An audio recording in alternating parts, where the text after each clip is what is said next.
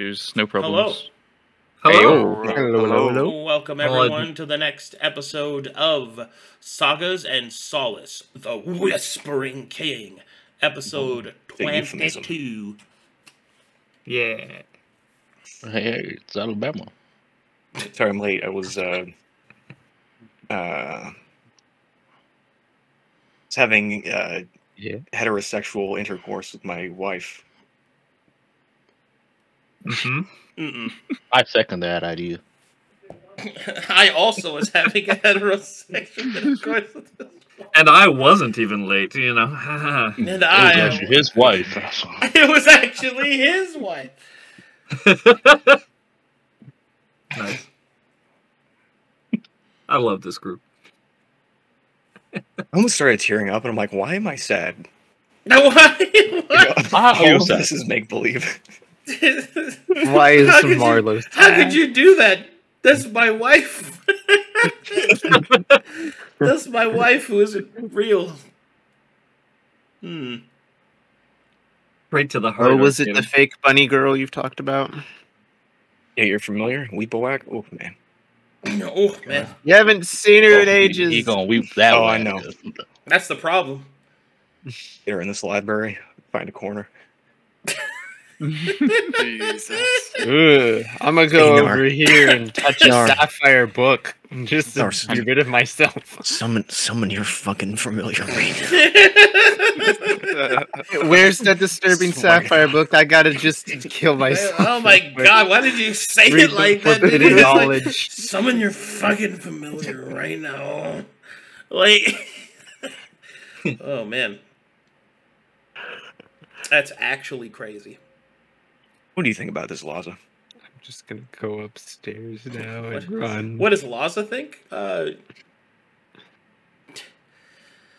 Oh dear. He's second that too. Just kidding. Well, you know, sometimes the ladies like my trunk. He's about to start trunking. I'm gonna trunk. You just wait till they hold my hog. Oh. My whole hog. We're And that's essentially the recap for Sagas and Songs. Yeah, that's Welcome Oh, yeah, to the yeah. recap. That's- Alright, that's guys, everything enough that happened. monkeying around. Oh, right. damn. It's a monkey. Oh damn! What is it, dog? I forgot it's Mother's Day. Did you get a gift for her? All the plans gone. So who's doing the recap? Yes, who would like to do the recap? You mean that wasn't the recap? No, that wasn't. That was a great recap. That was us immediately memeing and degenerating. Immediately.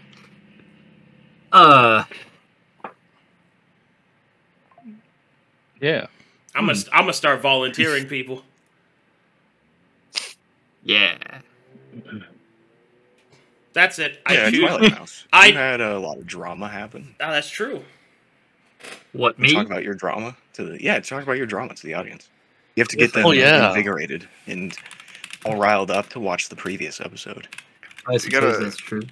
Stare off in the direction the portal is watching us. Alright. This is They- family's You feud. gotta upsell that Paramount Plus shit to these people. Yeah. Last session, My battle pass. We We've- should have mentioned that. we found ourselves in the room with the portals, looking at the different worlds and everything, and we had just picked up on Mr. Nenanoth making communications, and then we proceeded to investigate various portals before Mr. Cornelius arrived, and then yes, Mr. Nenanoth spoke to someone through a portal that he didn't know, for no reason, except for it was a druid, and apparently that was enough. After that, Mr. Cornelius arrived. Mr. Chrome saw the Goddess of Fate through the portal after Mr. Nenanoth's little stint. And Mr. Cornelius assures us not to worry about her because she is in fact a bitch. So, we're not worrying too much. We looked around, we saw various worlds. We also took a look in one of the portals to see refractions, and Knarh had a big muscly mustache man, and Mr. Nenanoth had... I don't want to see that again, so I'm not going to refresh it. Mr. Marlowe had some cool wizard on a tower. Mr. Chrome had some rock man. And we affected, Mr. Chrome affected Swig's guy, and apparently sprung him from jail, sort of. Is in deep with the Inquisition, so that's bound to be interesting. And then we saw mine, which one is dead, and we kind of glazed over that one to find that the other is Telry, so that's fun. Anyway, yes. Then we came over here, and this is the prismatic study, and we're about to learn about the colors. Yeah, that's about it. All right, inspiration for you. Okay, so you guys got a lot of questions, I'm sure, as you have stacked me up with them. Let's go ahead and just start cranking them out, I guess. Is there any person you want to start with? I might go first. I think. Please. All right. So just to reiterate the rules, this includes you, Laza. If we have any questions about, don't actually touch that book. There are two things that we should consult with one another before asking, researching, even, I guess, talking about in depth, and that is anything that relates to the color violet in specific, especially in events of the past. And the other is that blue book I mentioned. Those we need to have counsel with one another before discussing. Other than that, I think we could start. If you want to catch up on the whole Violet Saga in itself, if you haven't read that, Knarh might give you a better understanding of what to look for. Other than that, do you guys have anything you want to research? Anything? I suppose we're here to learn about the colors or anything like that. Something useful. Yeah, there's a bit more that I think the rest of us would like to learn, but we could probably tackle that in the more utilitarian wings, I think. Should we start off simple? Asking about all colors within the party. That should be an easy one to start off with. That's what I was thinking as well. There's reference to something called the prism. I don't know if it is a physical or metaphorical thing, but we could start there.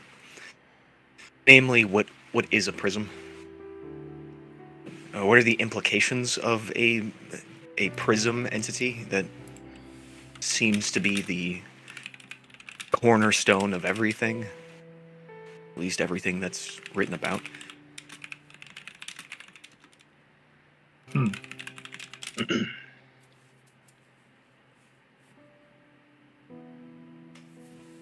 Seems like a good place to start.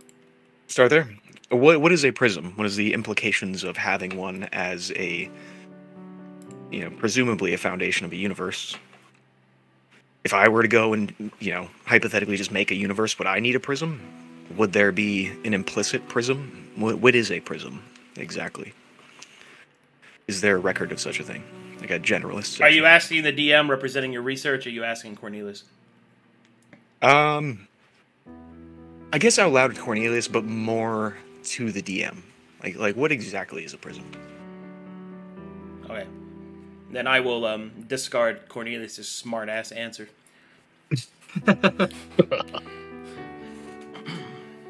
Alright, give me a second. Let me think about how to answer this for you. Said smart-ass answer was probably to the effect of, "You're in the room, look it up for yourself." That's exactly what it was. Well, That's exactly what it was. Oh, what is a prison? I don't know. What is a book? Read it, idiot.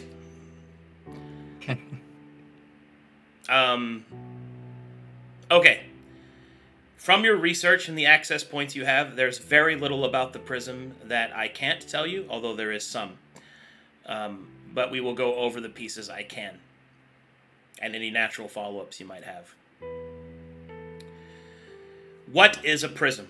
Well, the prism is both a physical representation as well as a metaphorical representation of color, and what the power of the colors in both their mundane and primordial forms actually represent. So the colors have two different versions of themselves. There is the mundane, which is the literal colors of the world, such as Marlowe's black hair and Gruul and Chrome's colored skin, and somebody's orange hair, all that stuff. All of that is the representation of the colors in the light spectrum as they exist in their mundane form. But every color has at least a small, just the tiniest bit of energy from the primordial version of the color, which is why colors can array such beauty. It is the spark of creation that is created within a person is represented through those colors. And to be clear, the colors also have forms of themselves in sound and taste and touch. So they exist in all senses. It's just that sight-wise, they are their most recognizable. So that's the first thing. That's what colors really are. Cool. Yeah, that's what colors are in the expanse of the game's mundane form of colors. The prism, in its physical form, acts as the tool in which colors are separated when they are mixed together. So they are the refraction of light. The prism represents the tool required for the refraction of light. Now, refraction in the mundane sense, not the primordial sense, represents the separation of those lights from each other. But what is actually more accurate to it, it is that the prism is a catalyst. It is a pathway. In the physical sense, it is a crystal. In the metaphorical sense, it represents a trial. It represents a conflict. It represents a story. And it is through that story, or that prism, that the colors that are once indecipherable from one another refract until they are visible to the observer. Underline that. That's important. Now, that's the mundane. That's the mundanity of it. The primordial version of the colors, which is their actual prismatic force, is represented on a much grander scale. Beauty in all its forms, destruction, power, existence, all these things are each compromised by each one of the different parts of this color spectrum. And the prism, in the primordial sense, is both a place, it is both a metaphysical representation of the first story, in which it is rumored that all creation henceforth stems. It is the central point that connects each of the universes. It is the central point, the first thread. It is the center point.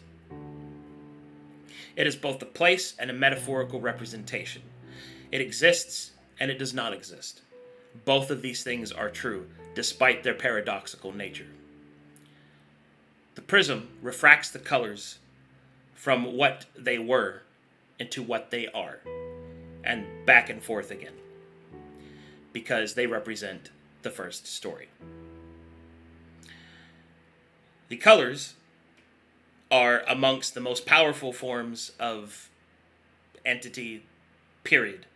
There's only one entity more powerful than the colors, and generally speaking, that entity does not interfere, except only as absolutely necessary, and that is Lord Death. Lord Death, which represents in this case a color himself, which is black, which, to be clear, in the painting spectrum, black is all colors. Because he is all colors, he is also creation. He's just the opposite of it. even though he is devoid of all colors, which in the light spectrum is black, he represents the greatest guardian of all of creation and life, which comprises all colors. So Lord Death is the one above all because he doesn't follow the same rules as everybody else. He's actually almost nearly completely separated from creation because he has to be. And the prism,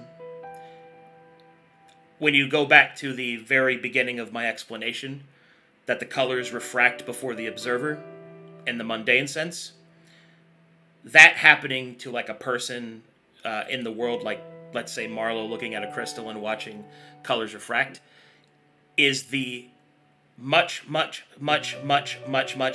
smaller representation of what Death does every day. For Death is the observer that watches light refract through the prism. And it is the act of creation that constantly cycles itself. It is the motion that fuels the wheel that is Yggdrasil that turns as life grows and branches. That is what a prism is. Okay. So if the world, the whole universe was a leaf on a tree, the prism would rest at the base of the stem of the leaf before any other. I suppose you could look at it everything. That way. The prism is both a physical and a metaphorical representation of itself.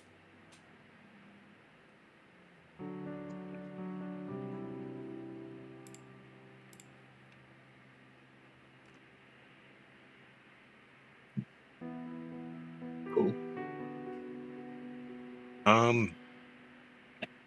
Knarh, hypothetically speaking, if you had a second question on your list, you think that would be a good one? Not the first. Not the first. God, it scrolls through. Right. So, alright, you've mentioned there being 7 colors, and then you mentioned there being another color like black, represented by death. Are there more colors? Yes. So there are 7 prismatic colors, which represent mortality and the mortal aspects of life. There is white, which represents Inu, and is the life stream, and it is comprised within the colors. And there is black, which is Lord Death, who represents the absence of those colors. So the inside of the color and the outside of the colors are all covered. However, there are many different types of colors that exist in this prismatic spectrum. These colors that are not one of the main 7 are referred to as hues. And these hues, which in Taladonic means blessed, represent potent souls that have accumulated enough accolades that their colors on the tapestry of fate burn brightly. For example, nearly all refracted souls are hues because they represent those that are interacting directly with a prism. A prism in this case represents the story, including the one that you are in.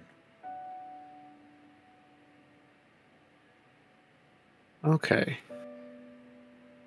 And a hue can be composed of an infinitesimal amounts of different colorings.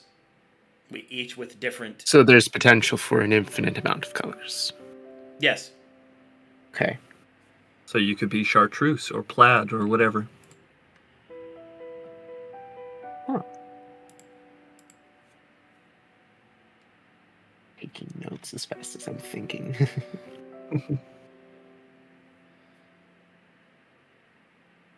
So there's an infinite amount of colors.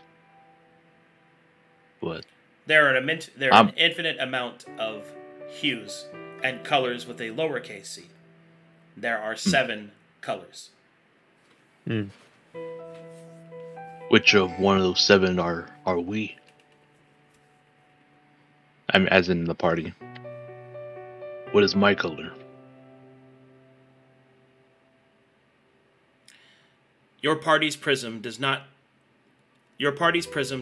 possess the the required number of facets in order to achieve a true color. Therefore, you are merely hues, and your hues are constantly changing, as the whims of your fate have yet to be decided. As you are a refracted soul, which means that any color that passes through you is refracted like a prism, and is always ever changing.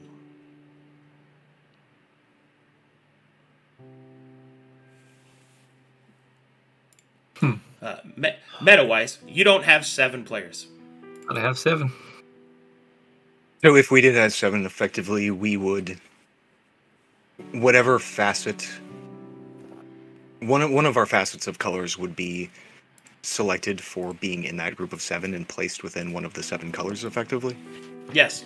If you had 7 players, you would qualify for Prismatic Ascension. That wouldn't mean that you would guarantee get it, but you would be eligible for it. That is the reason why, when you discovered the Prismatic Key, that a lot more shit didn't happen. It is because your prism was incomplete.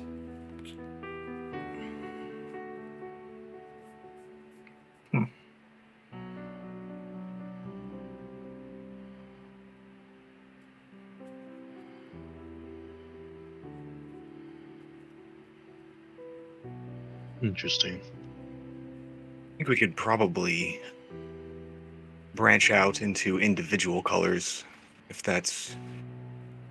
I know you're interested in yellow and amber, Knarh. I'd be interested in it as well.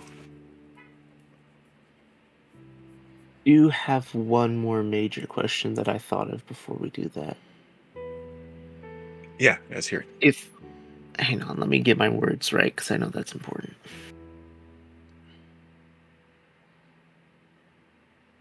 They've mentioned the main prismatic colors being sealed. But this is an intricate part of creation itself and the world. Is it problematic to the world that the colors have been sealed? No. Actually, the opposite. It's a good thing. Yes. The reason the Violet Arc occurred was because one of the colors got out. Was because it got out? Yes. Okay. Or more accurately, went against its role as a facet of creation. So its betrayal effectively made it's the position of it as a walking facet. The Violet's betrayal caused the entire prism to fail, releasing the other colors as well, and their power unleashed upon the world without the appropriate protocols and facets in place that are there for a reason were overwhelmed. War, death, basically everything that is good or bad began to extrapolate and began to accelerate and began to become more and more extreme.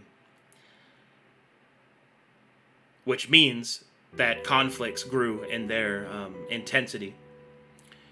Now, evil was far more evil, and good was far more good.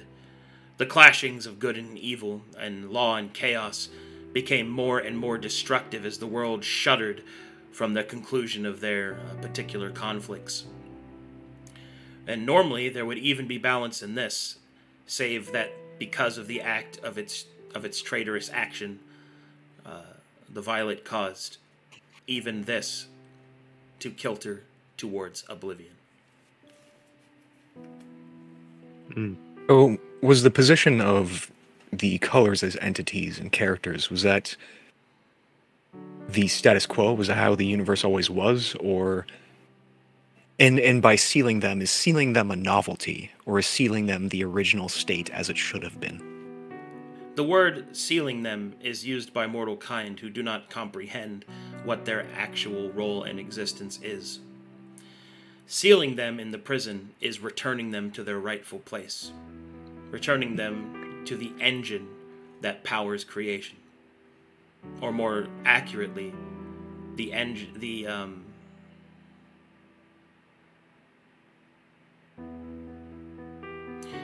the device in which creation is balanced and continued to exist.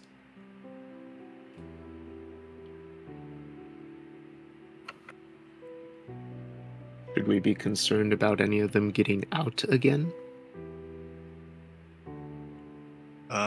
The question of should we be concerned is interesting, because I don't think that we would have anything to do with it. Yeah, I don't know if it's something that we should be concerned about. Sort of like, should we be concerned if Fair. The universe suddenly stops? It's more so fear of it happened once. Could it happen again with a different color or something at that point? That is an answer you do not find here. The Okay. only reference that you do find is that the prism should have been impossible to have been disrupted. There is no reference as to whether or not it could happen again. There is plenty of evidence here suggesting why it should not ever happen again.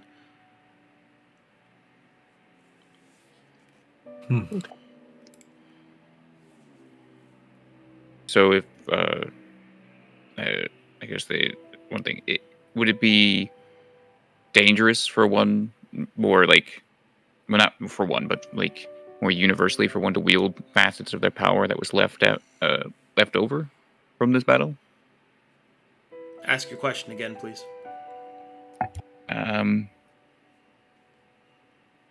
So there's is there any danger in wielding or interacting with vestiges of the colors left over after the finality of the battle? Yes. All power is dangerous.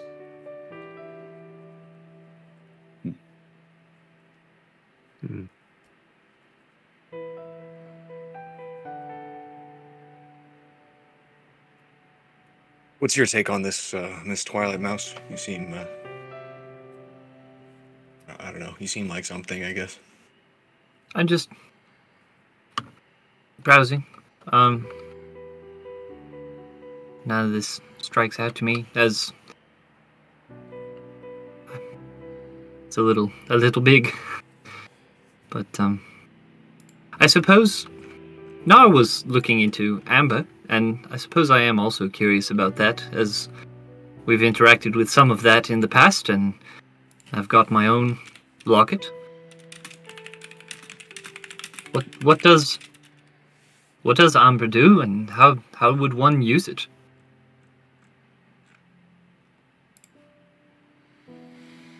What?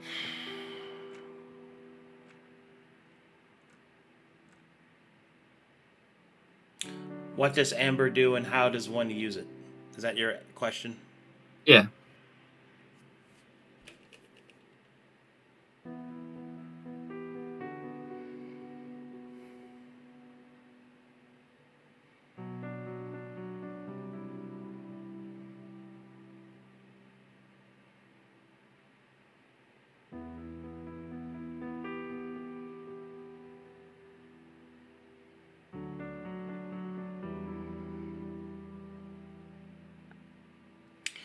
Amber is a representation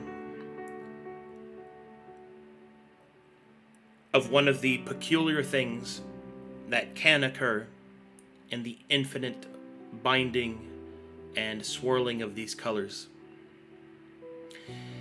Amber is both a power word, a name, a stone, a color, and ultimately an entity.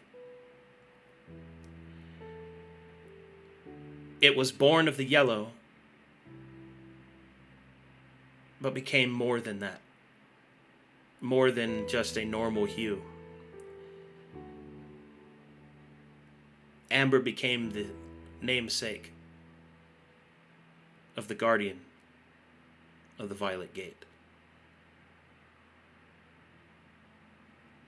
a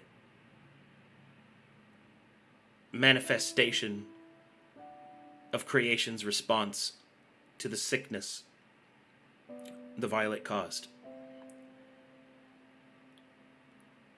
The tomes speak that she resides there even now as an additional failsafe to ensure that the prism is not disrupted again.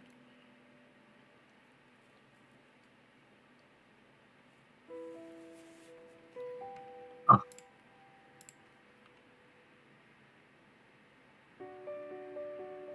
That's amazing. Well, I suppose I have a couple of other utilitarian questions. In speaking with Cornelius earlier, he had mentioned how reviving my mentor would take a lot of doing. There's a lot of zigzag plan, lots of red strings. Green is the one for the knowledge of life and powers like that, right? To bring people back, or to make life at all.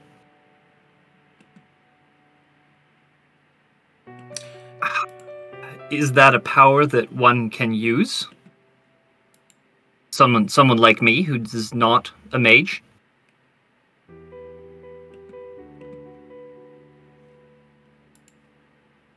Can you ask again? I want to know about the green, and if someone who's not a mage can use its powers to bring people back to life.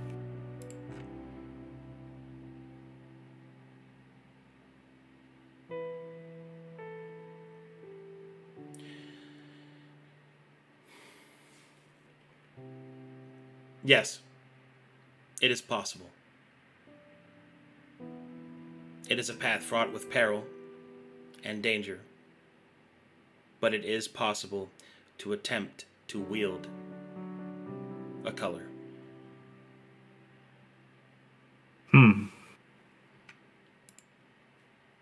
Well, scratch that down in my diary as a long-term goal.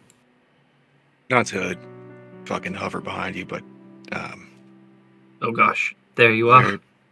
Yes, I've been hovering behind you. Words of power and things of that like are... There is a cost. There's a lot of...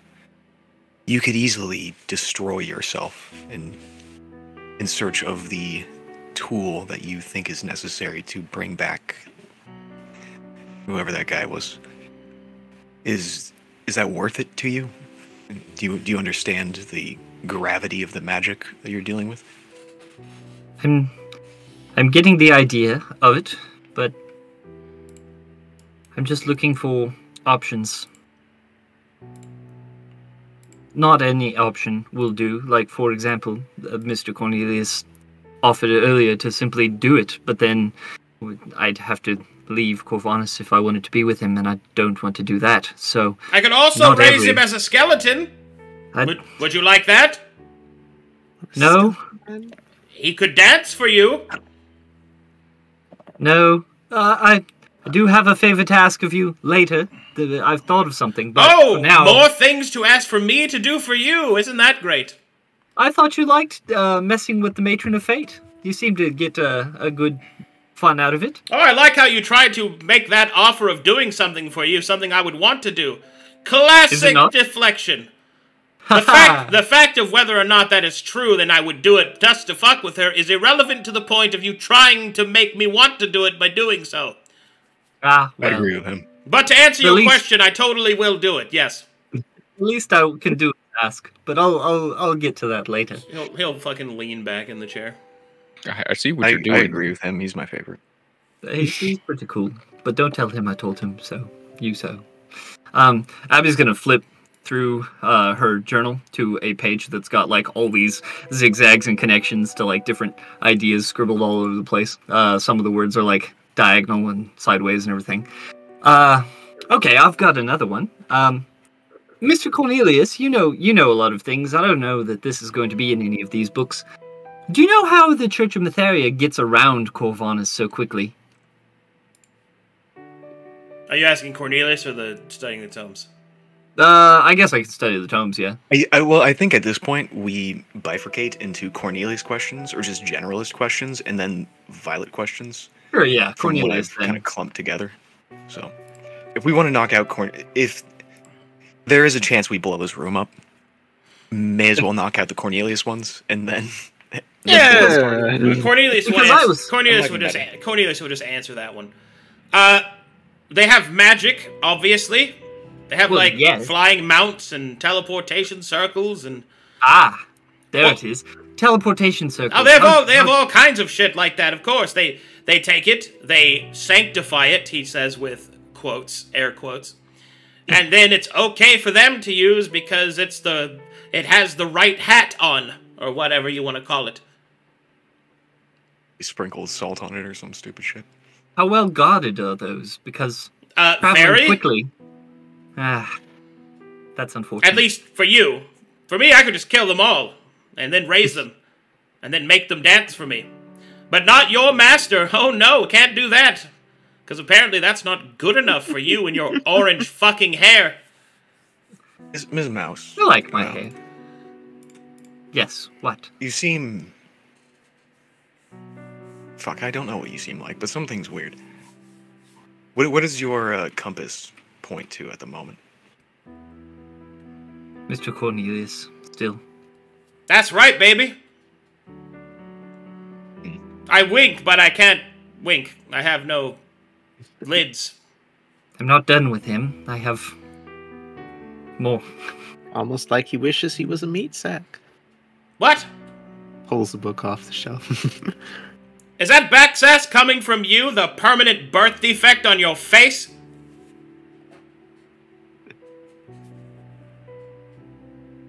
Reads book harder. Just sinks into the pages. Yes, yes. Is this a word I could actually pronounce? That? Never mind. Marlowe, are you trying to get at something? No. I don't really know you. I don't even really know any of the rest of these guys that well, but you're kind of here. Everyone here Gives you your seems to know compass. you rather well. Or at least the general idea of you. Mr. Marlowe is a very nice man who's not very good at showing it. He is most of the time. Yeah. Anyways, He'll pat Marlowe on the back of his trunk.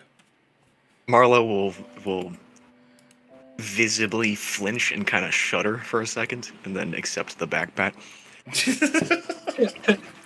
Mr. Cornelius, I have one more question. Really? Only one more? Yes, this will be it for you now. promise? Only one more. Only for a little while. Then I see. I have to reload. So you're fucking lying. Go ahead, just ask your stupid question. And no, right.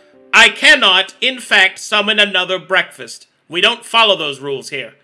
Well, there goes that one. Make an insight check.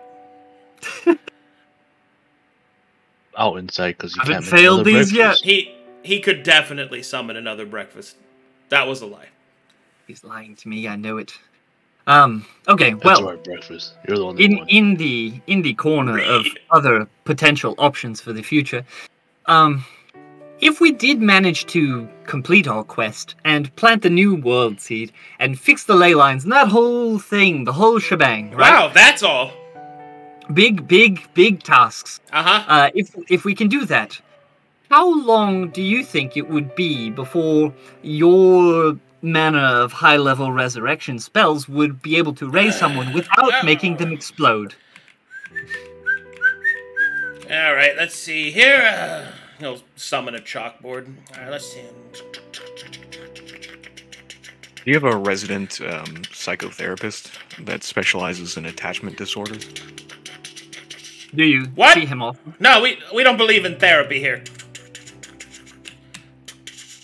If you need a therapist, then you need to go back to your studies and learn more magic. He speaks to Mr. Laza a lot about feelings and such. Why are you whispering? And stop standing so close to me. You're... You want me to Yes, figure this bubble. out for you or not? Yes. Please, continue to do math. Let's see. There is a lot of variance here, as you know, as magic starts to come back, all sorts of things can happen. But if ballpark, 3 generations or so, human that is. She just like tears a page out of the journal and just crumples it up and sticks it in her pocket. Wow, That'll never work. must be on her moon blood. Right. I don't know what that is. Hey, Slim, Go back up here and chill. He blushes and just kind of comes over here with Knarh.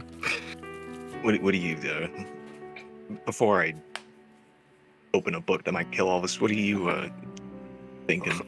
We're gonna die? I don't want to die. No, that's a metaphor. Oh. Are you sure? You seem very No. sure. Oh, fuck. I don't know. Cornelius. Yeah. Well, now that we're on this magic topic, is there a way for me to use, like, cast if I was alive again? You know, like from taking in magic from the surroundings, the ley lines, instead of using it from within? That depends on a lot of different things. Fuck. But yes, I mean it's not. You do realize that the whole undead problem you have is easily fixed. Well, He look, did. He did say he can make you alive again. I can do a lot of things. That happens to be my area of expertise, after all. if I go back to being alive, then this whole journey of alchemical concoctions would be for nothing, you know? It would be too easy. What? That wouldn't be for nothing. You could apply it elsewhere. Not to mention, I could fleshcraft you quite the donger. Wait, you can do it. Of course I can. Sizes and everything. Oh, Okay, if you- hold on. Entonces, grande pipi. Oh, la polla grandota. Ah, Sí, sí. muy buena. Muy mágica. Cuando yo vivía, 12, grande. Es bueno vida, es grande pipi. Yeah, yes. Sí, gusanos comen muerto mucho tiempo. Nod. Now nobody else know what we were talking about. Was I that did. Latin? That's what you think.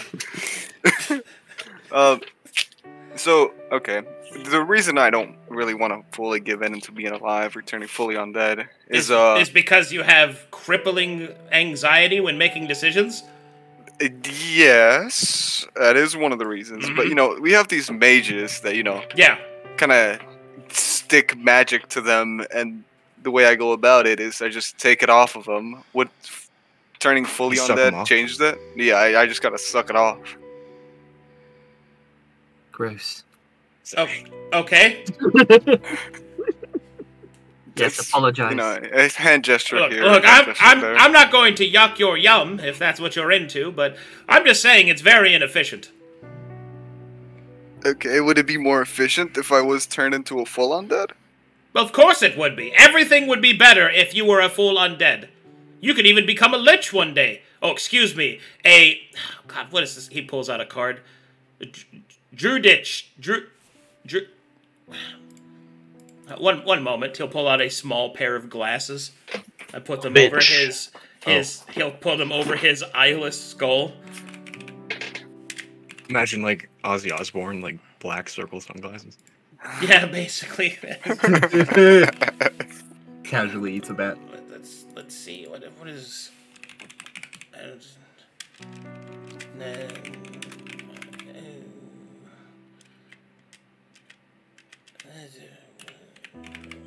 Been trying this new bat soup shit.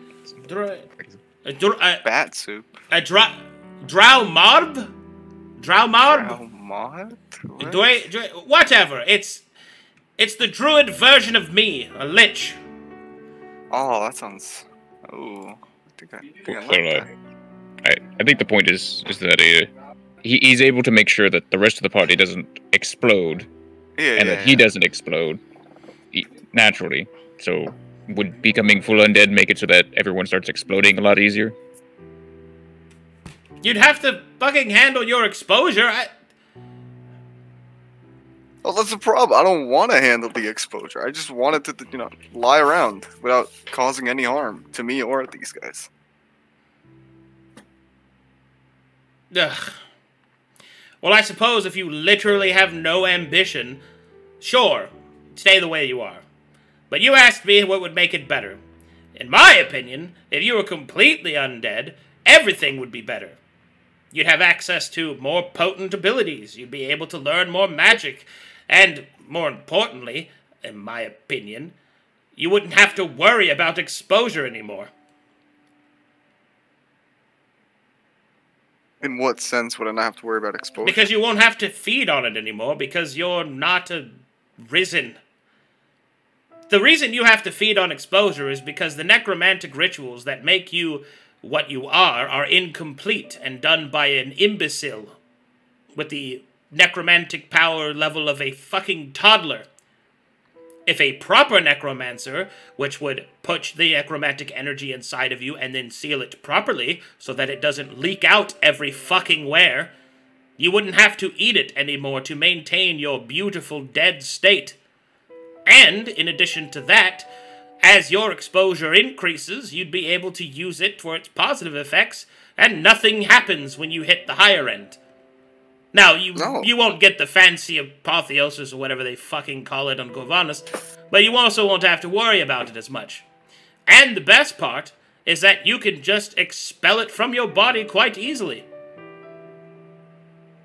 Boom. That's what I was trying to get to. But, my lesser intellect. Not to mention, you'd also be able to walk around with nice shiny bones instead of your weird block skin. I like my block skin. What? Yes, well. Alright, you're moving ugly. on from this. Fuck you. Moving on from this personal assault towards me. Look, I don't want to be hearing this from We could Jack probably- Skellington, alright? We could probably delve more into the other wings, I think. Yeah, one last question. I doubt that. You're right, fuck. But on this topic. Uh-huh. What was the order of Matheria's party? Like, in what order did they all perish? Oh, the order of their deaths? Yeah.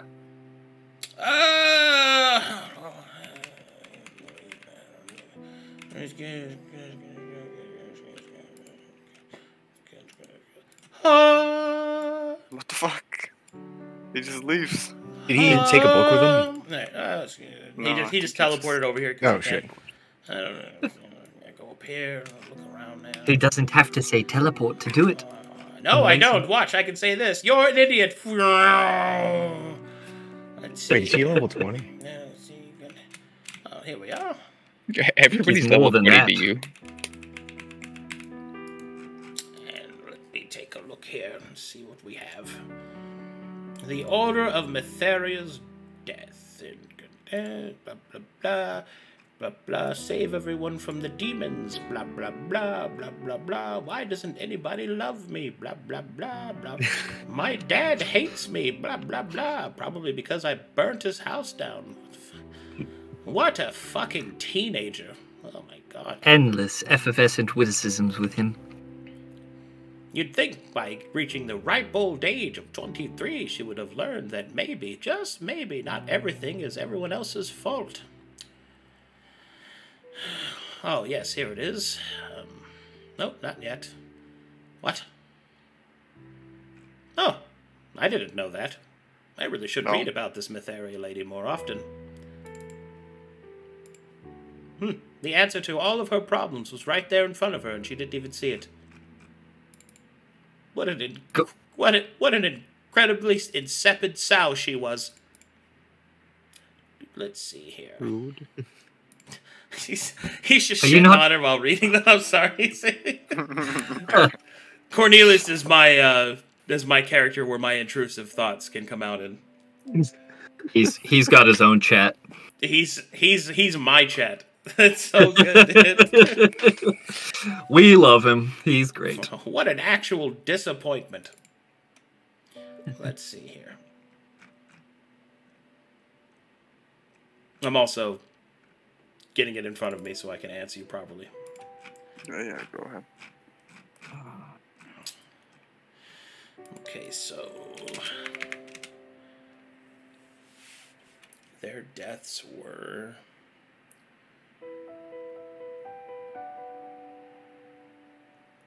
the order of who died first to who died last? Yes. Okay.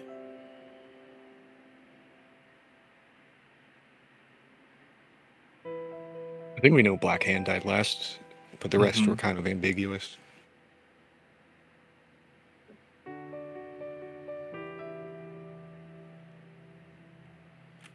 So that would be... Well, this includes Matheria, too. Is it long if not? Well, this is the order of which they would have died, not whether or not they were resurrected. She definitely died. Ah, okay. Yeah.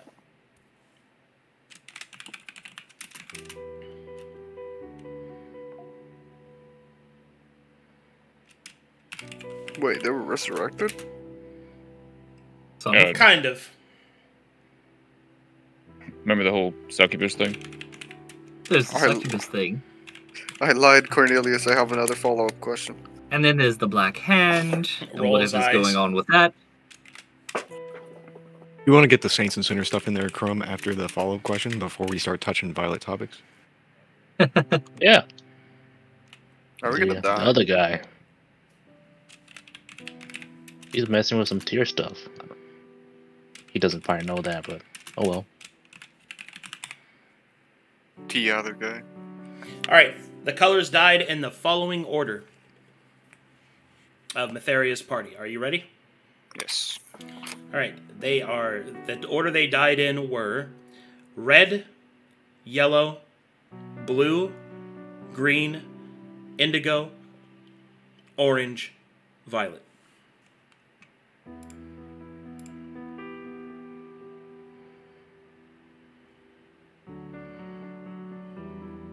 Alright.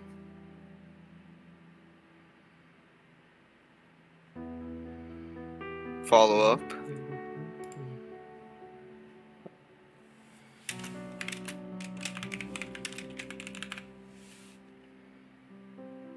Yes?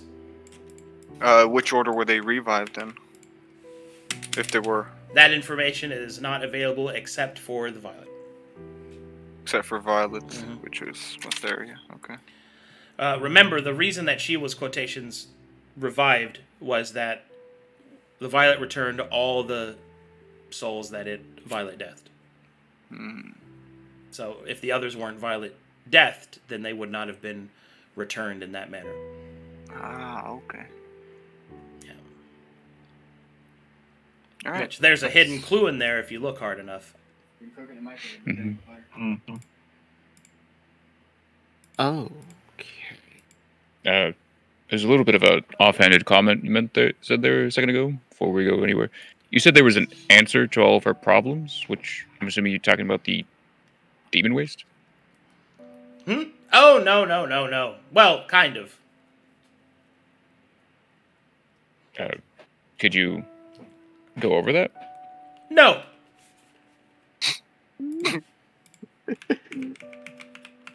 Damn, that was harsh. Was it all of our problems or all of her problems? Her I think you said all problems. of her problems. Her problems, not your problems. I kind of don't care about her problems. Exactly. Frankly.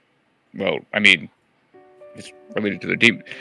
Look. No. Look. Are we going to go to I demon do, waste I and do see not what want to happens? walk into the trap-infested, glyph-exploding-ridden conversation of her fucking pregnancy. All right? I don't want to deal with it.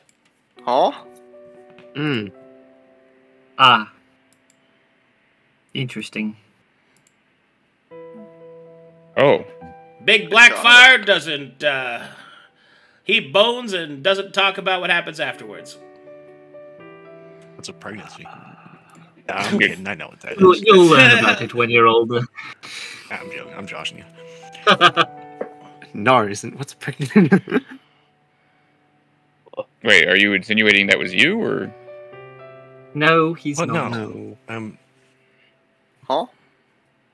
I don't bone and then talk about it afterwards. The basis of my humor is feigned ignorance. I pretend not to know something and say, haha, gotcha. Lie. Like that. We'll talk about it later. Hold on.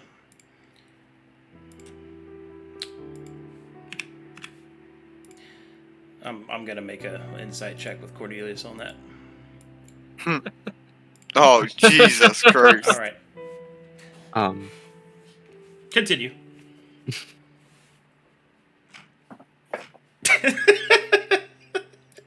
Okay. Was that all for Cornelius' questions, I guess? Besides the ones I have. Well, we have a lot more, but I think they're more pertinent to other rooms in this place. I think There's my something that you questions are returning absolutely to pilot again. Yeah, So there's something that you absolutely need to know before we start touching on the enemy's color, then I think. Alright, so my refraction, apparently, I saw a little third steps in a quote. It was, well, you saw it. Well, I saw it instead. It's, I don't exactly want to say because it's, tier-related stuff. I was just wondering what was that all about. Why, and in player knowledge, I'll say, why does it have all the campaigns in it?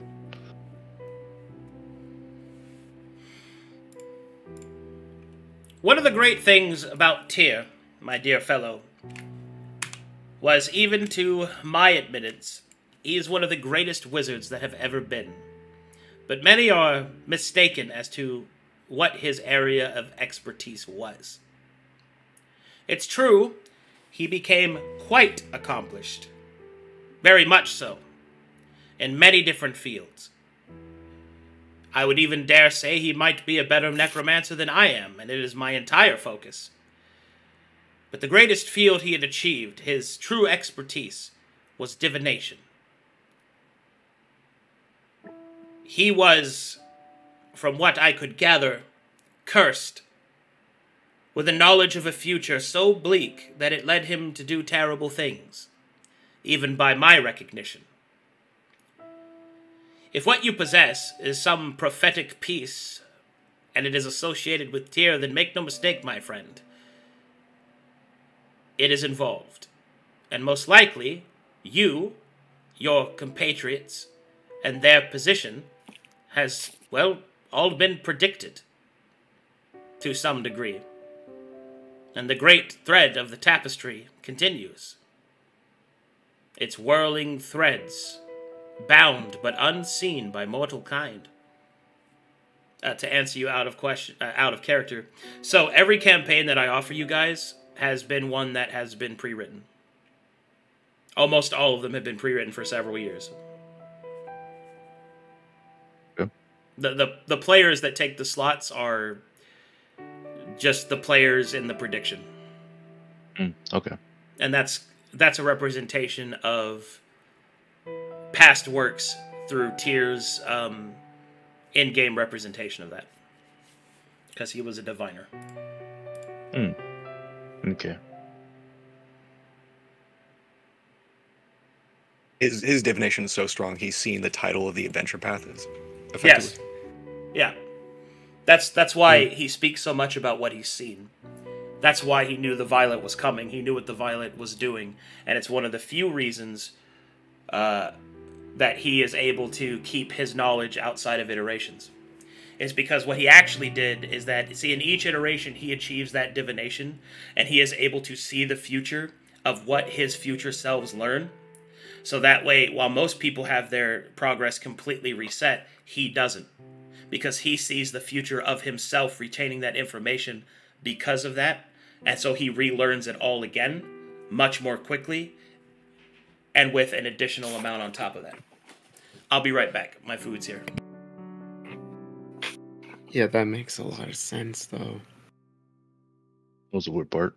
His food's here. I'm just kidding. It was Cornelius can foreseen. eat. Tyr saw his food. Tyr saw the food coming from a mile away. But that makes a lot of sense, though.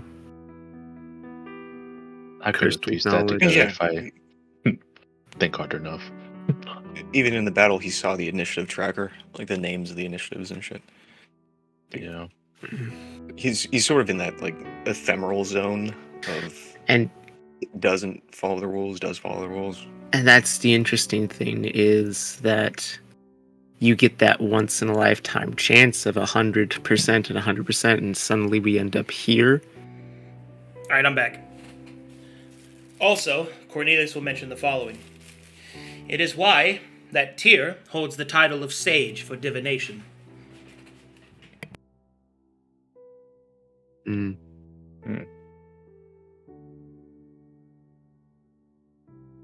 That's all I wanted to make sure I dropped that word. Does the sages apply just to the 9 paths of magic, or could you perhaps be a sage of rock dimensions?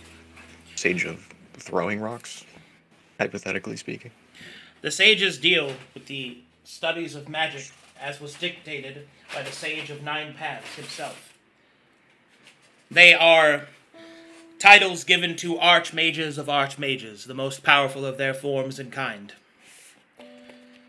Tyr is the Sage of Divination.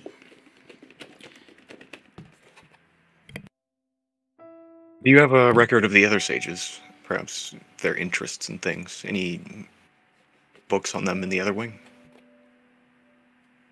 Cornelius will take a long moment. It is precarious to access that information, as they are one of the few entities that know when someone is studying them. But we can, if you wish. I do, out of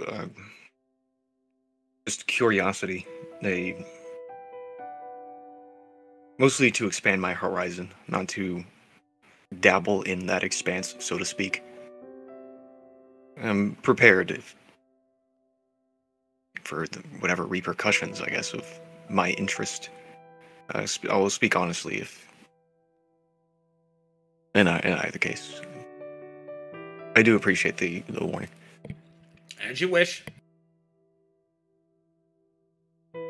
Out of character, I have to prepare so much shit for you to ask about them. So. Yeah, I figure not in the color wing. Yeah. When we got down most of our stuff, there's a lot that I think should be asked not here. But where are you thinking from? Just like how we gain player knowledge, what was the factor that played in Moss player knowledge? What was a factor that he entered that sort of out-of-body experience?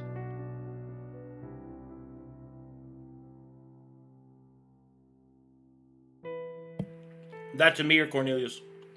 To you. Give me a second.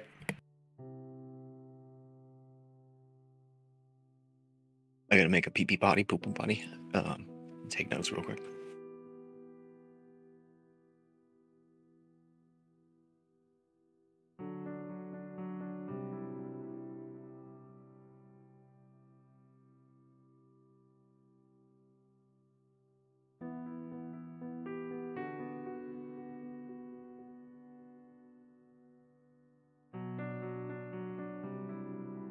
You're talking about the stairwell thing, right? Yeah, it kind of connects together. I'm assuming that the Cold and Moss got it, so. It is an experience that Moss has had of one of your refractions.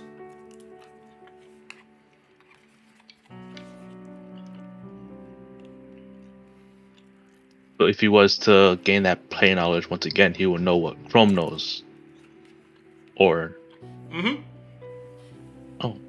Is that some kind of way that you can naturally speak to each other?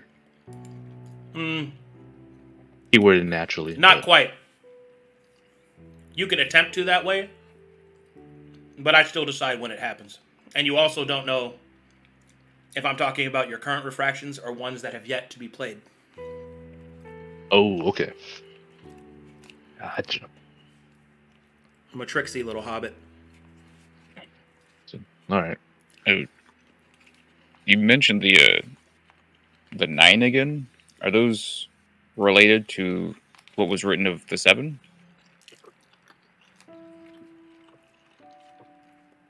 You referred to something as a 9. Something with a brood. I imagine some kind of dragon or other fantastical creature. Well, it seems. No, there's the 9 as well. There's the challenge from the 7.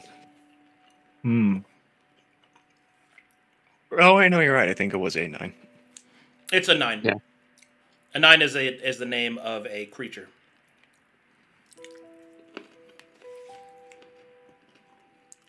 Oh.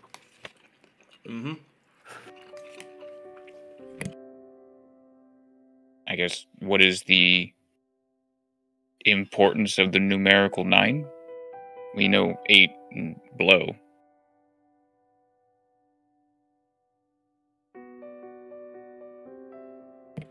There are many different numbers that hold different forms of power, depending upon the numerology of them.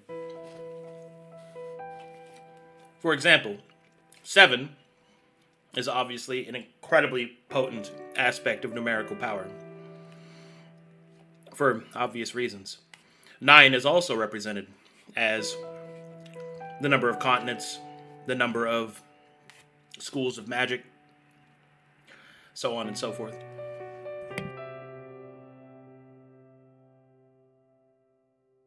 But weren't there 8 continents?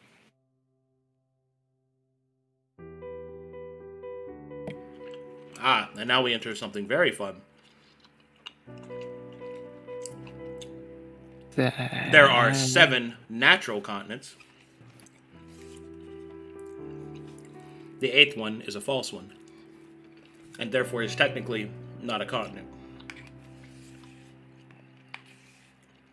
At least to the Leylenic calculation of the natural world. Is there another false continent? There's only 8. Oh, okay. I mean, you know what it is. It's conflux. Yeah. I'm like... Yeah. Out of you sight, said out of there was- mind. yeah.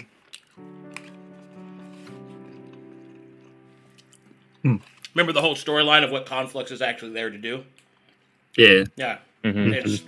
It's a invader landmass. Which is a super cool concept. It took us forever to figure it out. All right, I got a question. If there are numbers that hold power and everything, is that something I could learn about here? Or is that something I would learn about in some other room?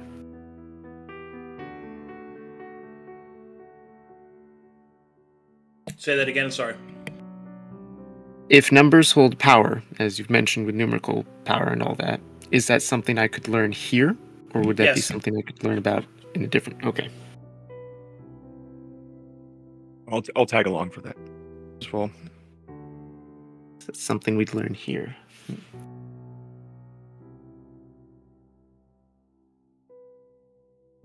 Then my question would be, what are power numbers?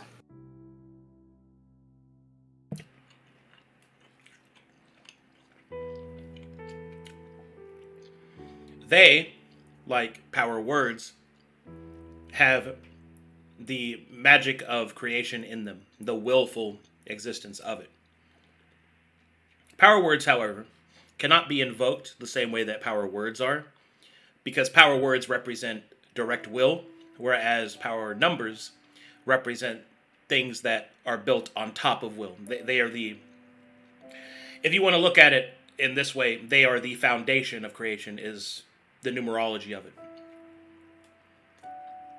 So, for example, your birthday, because it literally represents you getting a natural 20, is a representation of the numerological, the power of numerology represented in the game.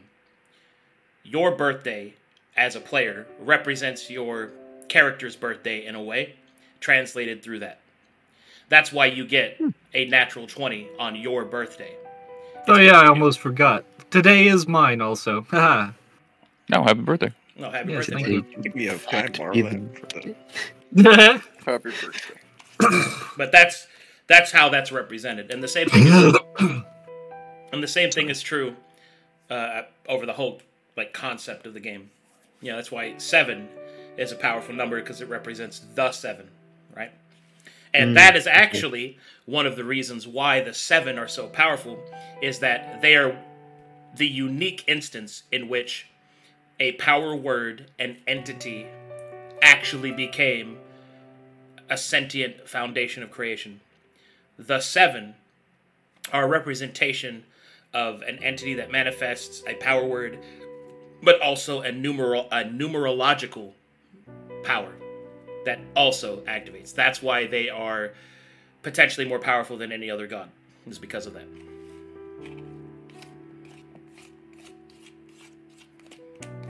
Winky face. Huh. You wanna crack open the violet color, Kraig? Oh, This is good. making sense to you guys, right? These are some pretty. Yes. Yeah. These are pretty big lore drops. So This is I am shocking. absorbing. I'd like to ask a Shard of Oblivion question. Would you guys cool? Yeah. Yeah. I mean, yeah. Go ahead. Shoot it. Okay, so the examples of the Shards of Oblivion were always in reference to it containing a memory, but every use of it was always utilitarian, like a level up or the items and things. How would one go about accessing the memory within the shard? you must wield the power of the violet to do that, as that is its domain. That is how. Wielding the power, is that being of the color, as in getting a 7th player and becoming the violet of that 7? That's certainly the easiest way to do it. It is not the only, however. All right, I have another dangerous question. Do you mind if I chuck this one on top, Kraig? I mean, we're rolled okay We're doing so far. this. Okay. So the violet broken was Oblivion, all-knowing. What is the violet when it is rejoined with the prism? 1 second.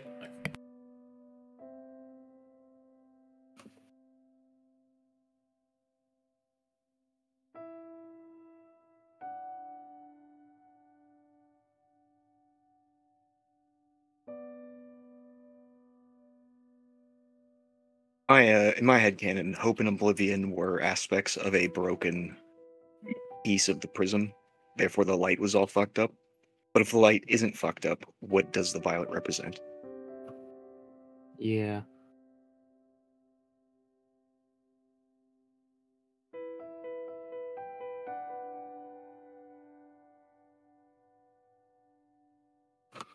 So, each of the colors have a representation of what domains of creation and existence that they represent. The violet represents 2 things in and of itself. And that is the concept of exceptions and memory itself. When all is working correctly, that is the role that the violet takes. That is its job, for lack of a better word. Exceptions and memory. Exceptions and memory. It is by that concept of exception that leads it to being the color that even could betray the other colors. But it is also the aspect of the color that allow those, such as the 7, to become the embodiment of hope. Because hope is an exception to the hopeless, to despair, to destruction and failure.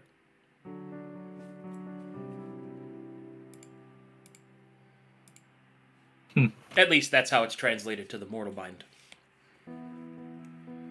Makes sense. That makes me want to ask about all the other meanings for the colors.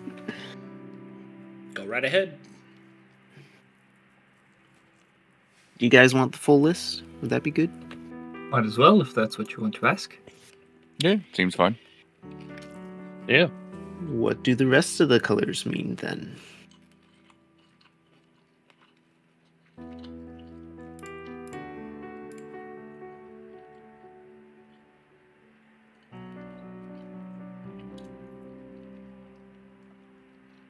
Their meaning's the same because they weren't broken. Yeah, but I can just go over them in case you guys don't know. Sure. The indigo scar represents death's edge, trial, and challenge.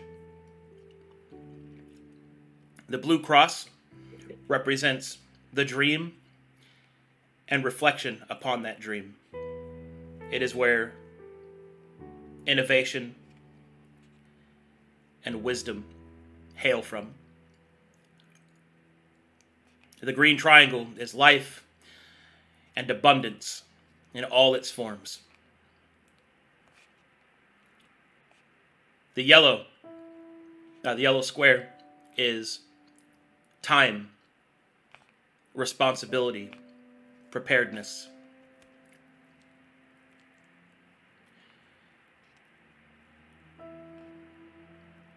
The orange star represents ambition, the willingness to act,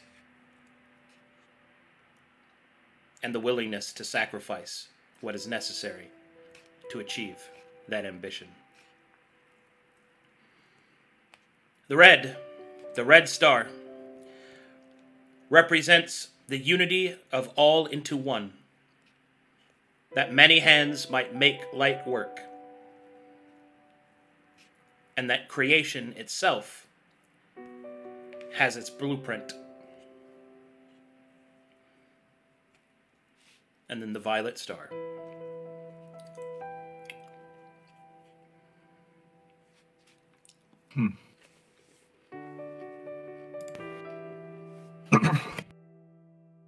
There we go.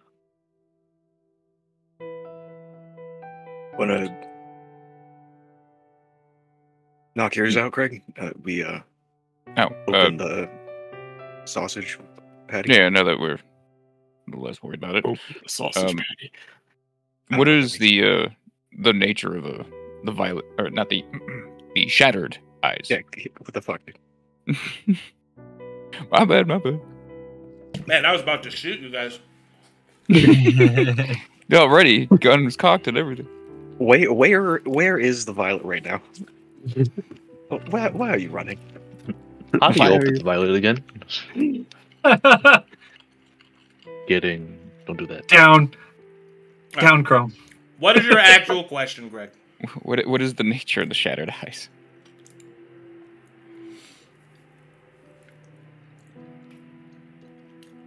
During the Violet Arc, those that were blessed with the Violet Eye were actually blessed with knowledge of a color.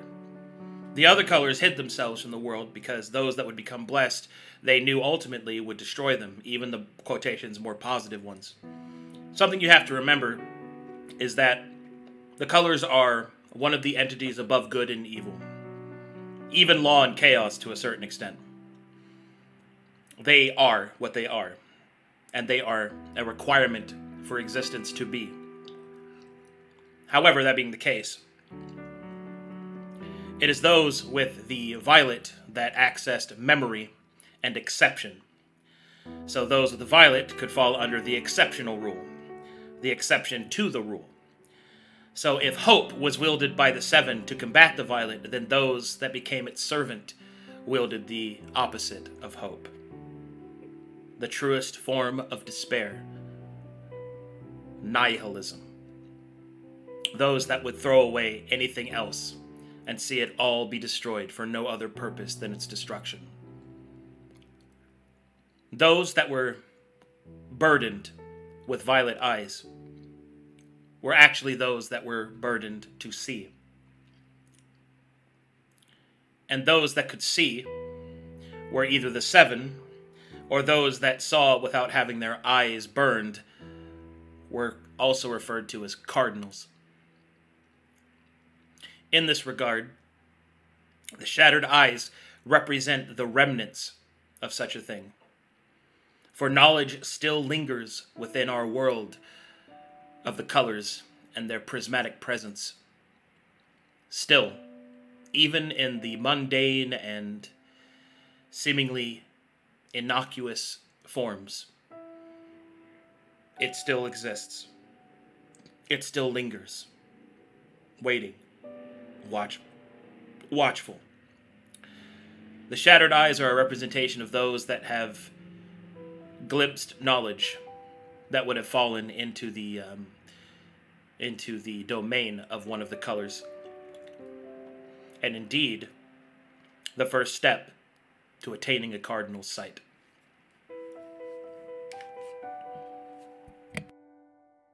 You were asking about the shattered eyes of like Thorn and Caspian, and not the shattered eyes of like Mad Mork. Well, I guess those would be the same in either case. Yeah, so I guess they're same. Just shattered is more towards any color, while the violet is more specific to obviously the violet, right? Well, that's not quite what I said. The shattered eyes are a representation of those that have seen prismatic knowledge. The prism is sealed again, and the colors are operating as they're supposed to. So these effects are not quite so intense, as per my previous explanations. But a shattered eye is the first step towards a cardinal's sight.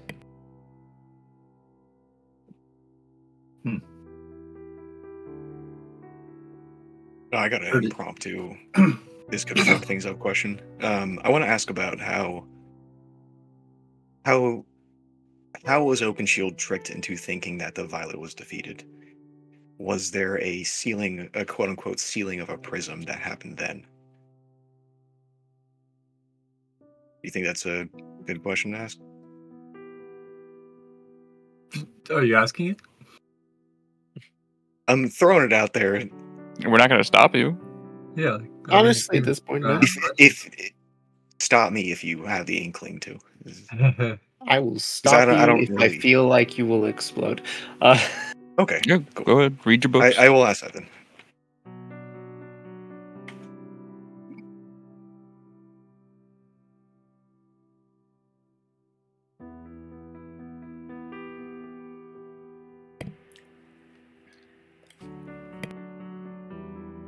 Can you ask it again, please? When the seven of, I believe, the fourth with Oakenshield were tricked into believing that the violet was defeated, did they go through a process of sealing the violet in a prism? Or did they stop before that? They stopped before that. Okay, cool.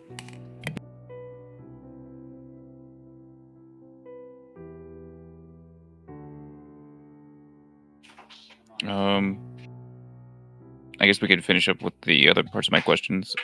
What is the relation between the reminders and the shattered eyes?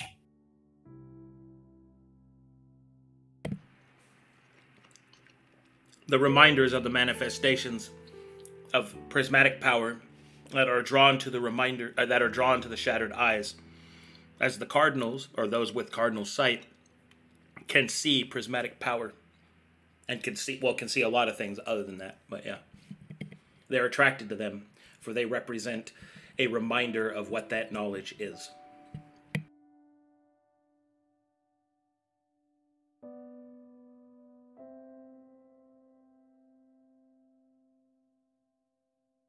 Is it a good? The reminders are a failsafe, an additional one, employed to prevent the misuse of prismatic power. Is it a good question to ask about if we have any on Conflux? I mean, Corvinus, sorry. No, we know of 2 or 3, Yeah, right? we know of 2. No, Out 3. of character. Yeah, we Does know Thorn 3. still have a Shattered Eye? Yes. Just because she's blind doesn't mean her eye isn't still shattered. And, Yeah, there was the NPC and it also means that her sight is not I do with you. That her potential for cardinal sight has not been denied to her. That's cool. I guess it's one of those, like, you know, if one of them dies, we all die, but also, like, we can't really care about that because we can't really do anything about that. other than killing them ourselves, but yeah. Yeah, we can end, but, like, realistically speaking, it's kind of out of our purview to do anything about that. I got another question.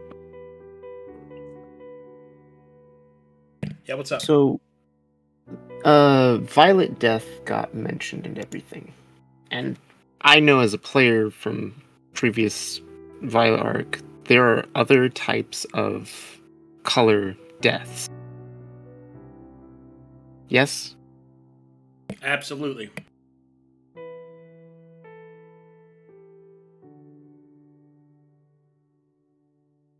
I'm trying to think of how I would word that, because the first thing that came to mind was like, how dangerous are they by comparison? Answer, very, because they're colored deaths. Can I interject? Yeah, Is it still possible? it's actually fair. Well, we know the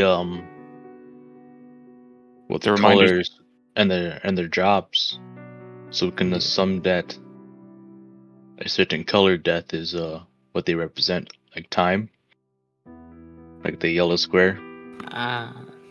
Dying to time. Is your time is taken away or whatnot. That's just an Well, assumption. now that there was precedent for green and indigo death, as mechanically speaking, but Yeah. now that they're sealed, is there still the possibility for chromatic death, effectively? Yes. Okay. There are those that possess the capacity even now in Corvinus.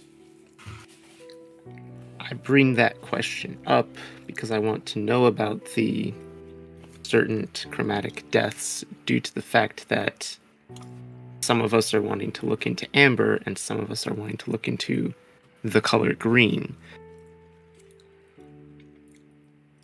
I'm attempting to learn what I can as preparation.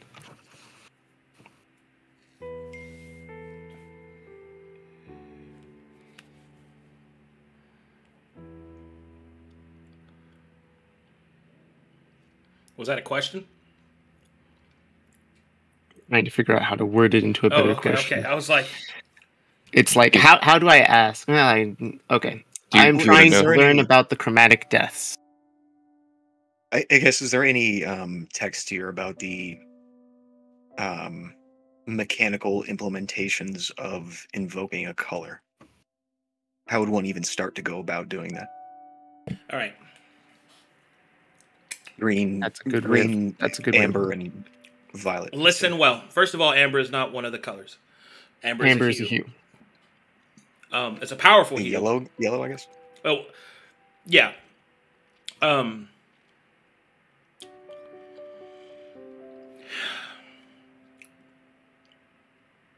going to say this in a way that will be vague.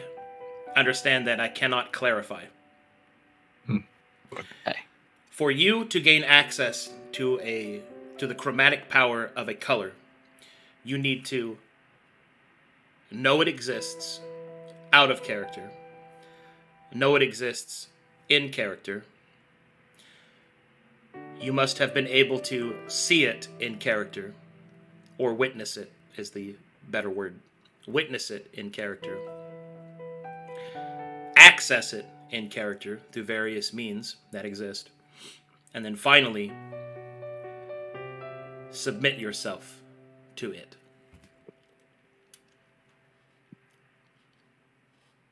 Okay. It makes me think of the numerology in the sense of like power numbers. Of you can't simply invoke 4. You need to be in a 4 situation that Correct. 4 calls forth from. That is a very good way of looking at it. Yes. So, quick question: would that mean that druids would have far more easier access to the green, seeing as they're literally following a No. path called the green? No. Does the druidic path being called green mean something chromatically? Yes. Oh. Well, life abundance. In all its forms.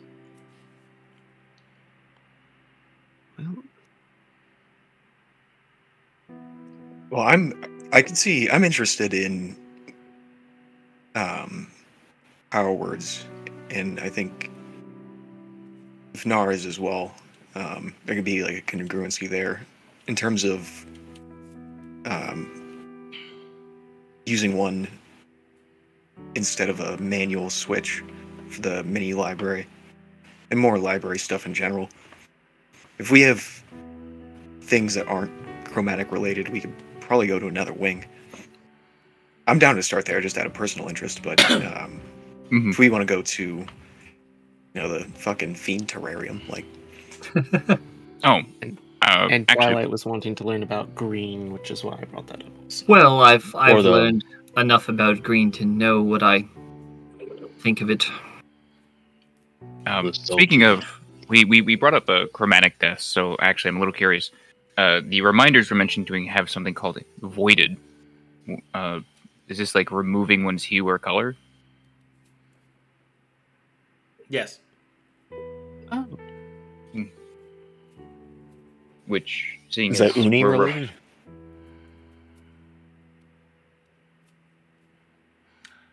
So the reminders have the capacity to devoid somebody, which removes their color.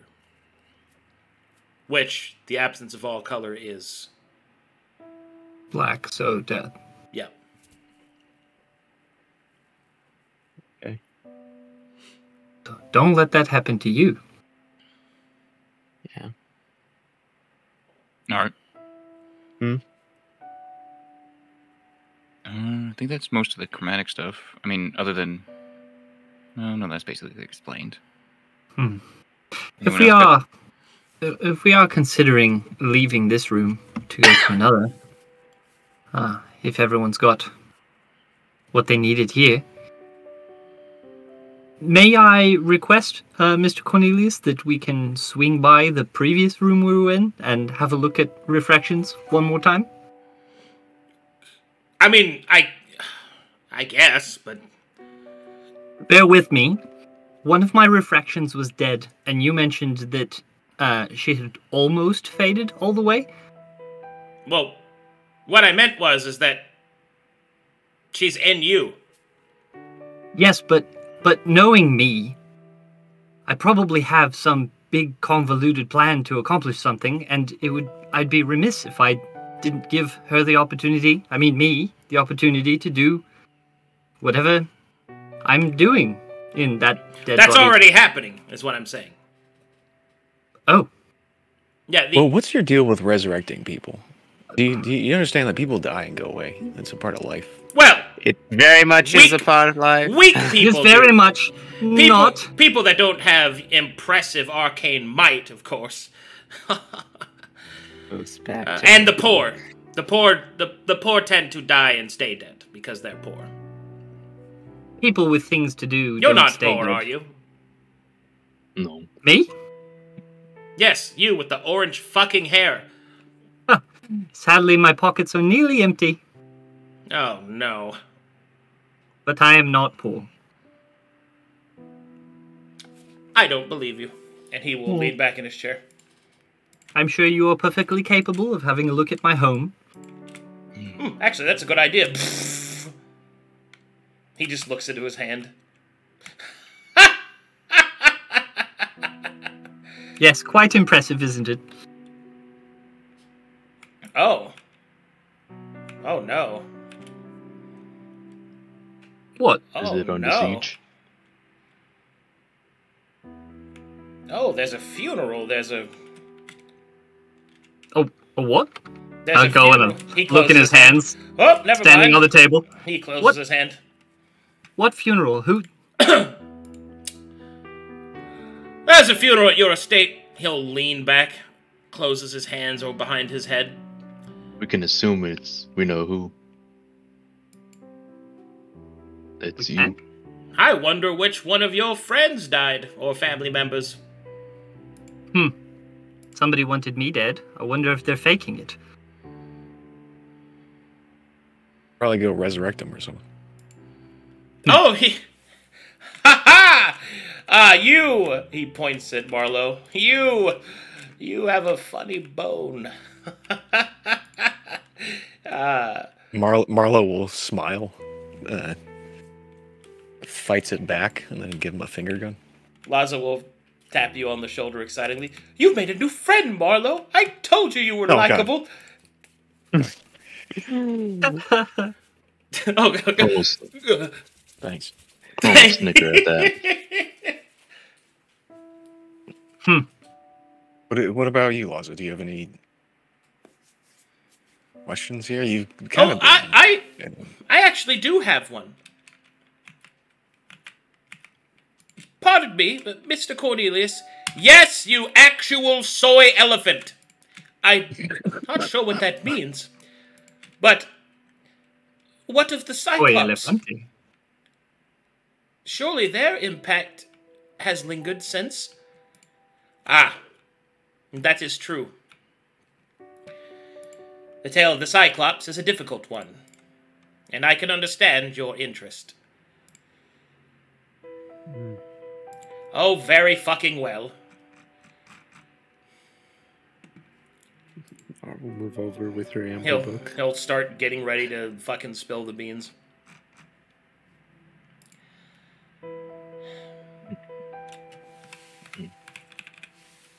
I'm just going to rip the band-aid off and... Band-aid? Bandage. The bandage off. The Cyclops are gone. All of them. Every single one of them. Laza will look very sad at that. I am sorry. I can understand your connection to them. And then Laza will ask, so Zetor did not survive? He did, but he was already old, by which old things count as old. I am afraid that he left the world, the waking realm, and went to the dream, as all things that are old must do. Well, things that aren't beautifully undead, of course. But the Vega people are alive and well. They have returned to Angalosh, and they have begun to build themselves up once more. And indeed,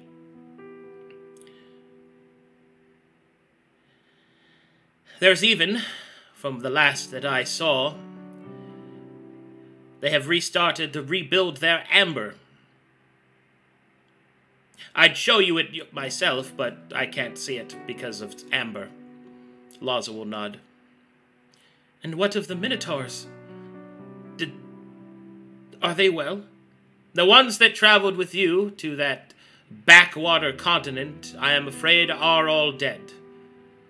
But the others are doing just fine. In fact, one of them was recently elected to quite the potent position in Kale.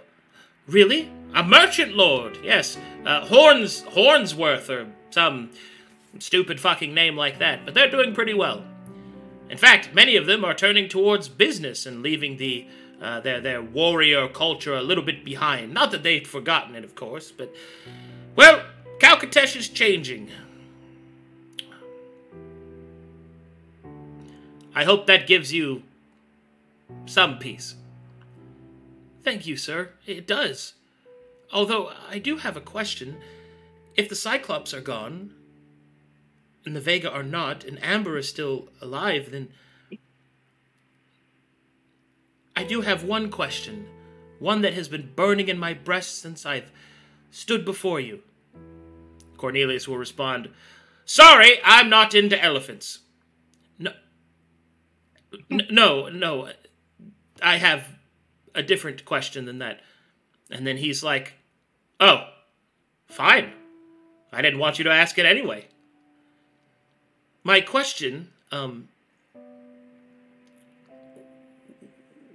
you mentioned that there are some on Corvinus that are capable of this chromatic death, this semblance of power. Who are they? Surely we should know who they are if we are going to continue to dance with this, well, death. Cornelius will smile. That is something that I cannot tell you directly, as the act of telling you may distort your futures. I can tell you this, that of them, 2 are amongst you. Laza will stroke his trunk. I see.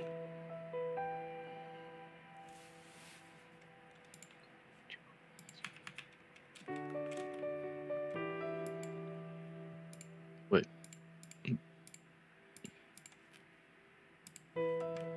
Full of what again? I wasn't. Huh? He's a What bandit. amongst us? Huh? Who am I? Nice argument. I wasn't listening. I'm a bandit. I'm a bandit. I'm a risen. I'm a making real. communications. I'm a real boy. Okay. Did you really No, not no, hear I- anything I yeah, just said? No. I was. I We didn't missed- catch what. I know what something's amongst us, but. There the 2 of those mentioned that are capable of chromatic death are amongst you, Gotcha. as in the party.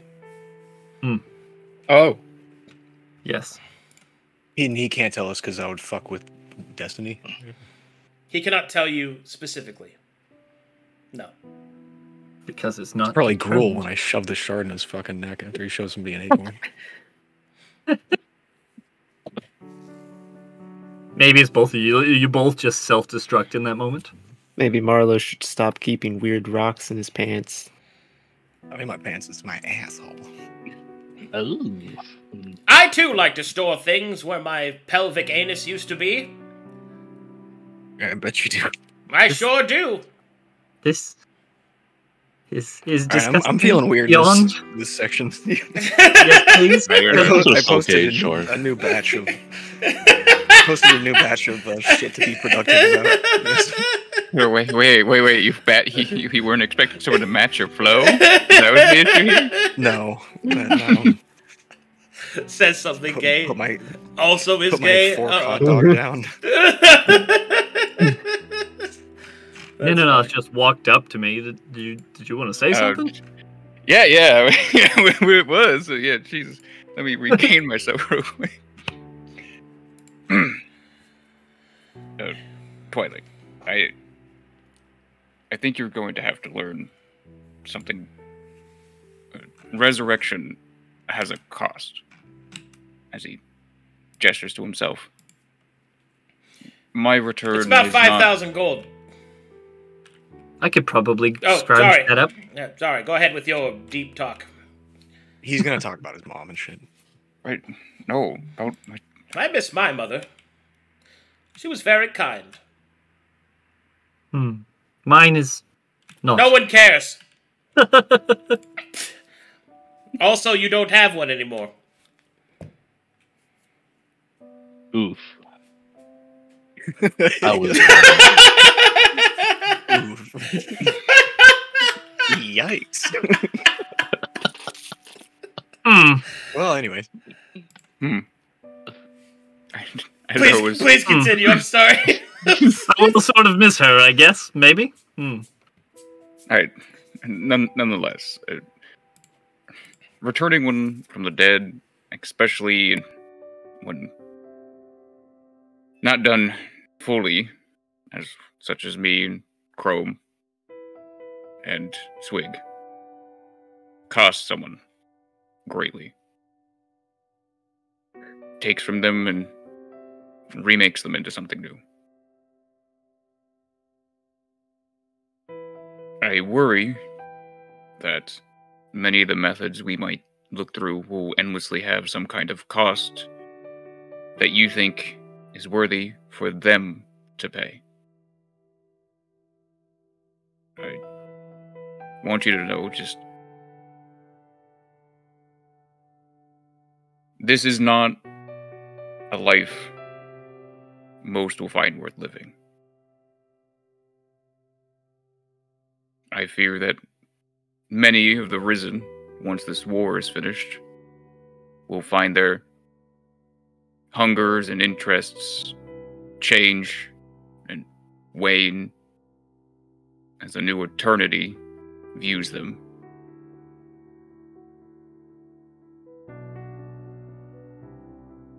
Just... I only ask that you know that when he left, however he left, that he might have been happy to know that you got away and you were able to live. Maybe that's all he needed.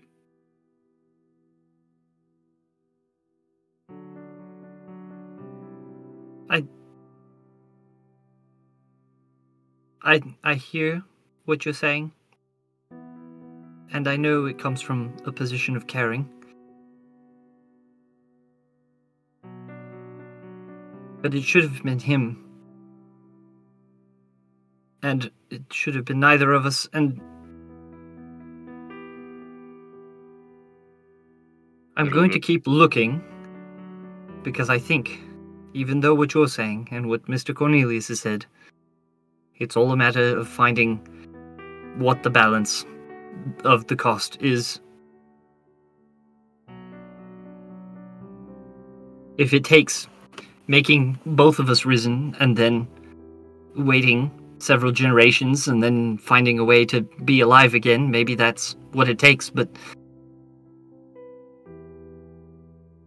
And what if the cost is against his own will?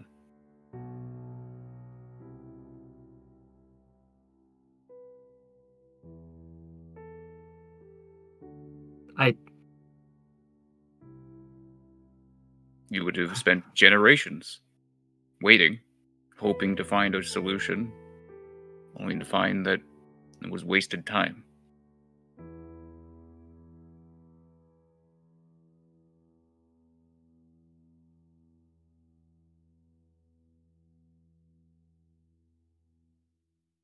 For you to care about him so much, he must have been a wonderful person. He must have had family of his own at one point. And from what little I know of my ancestors, I have given up my chance to lay with them, to rest soundly with them.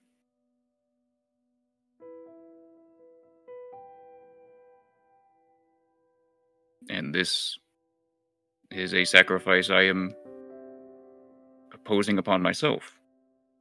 So you're really telling me that if you had the opportunity to bring them back, you wouldn't take it? No. Because I know. During our travels, we came upon a place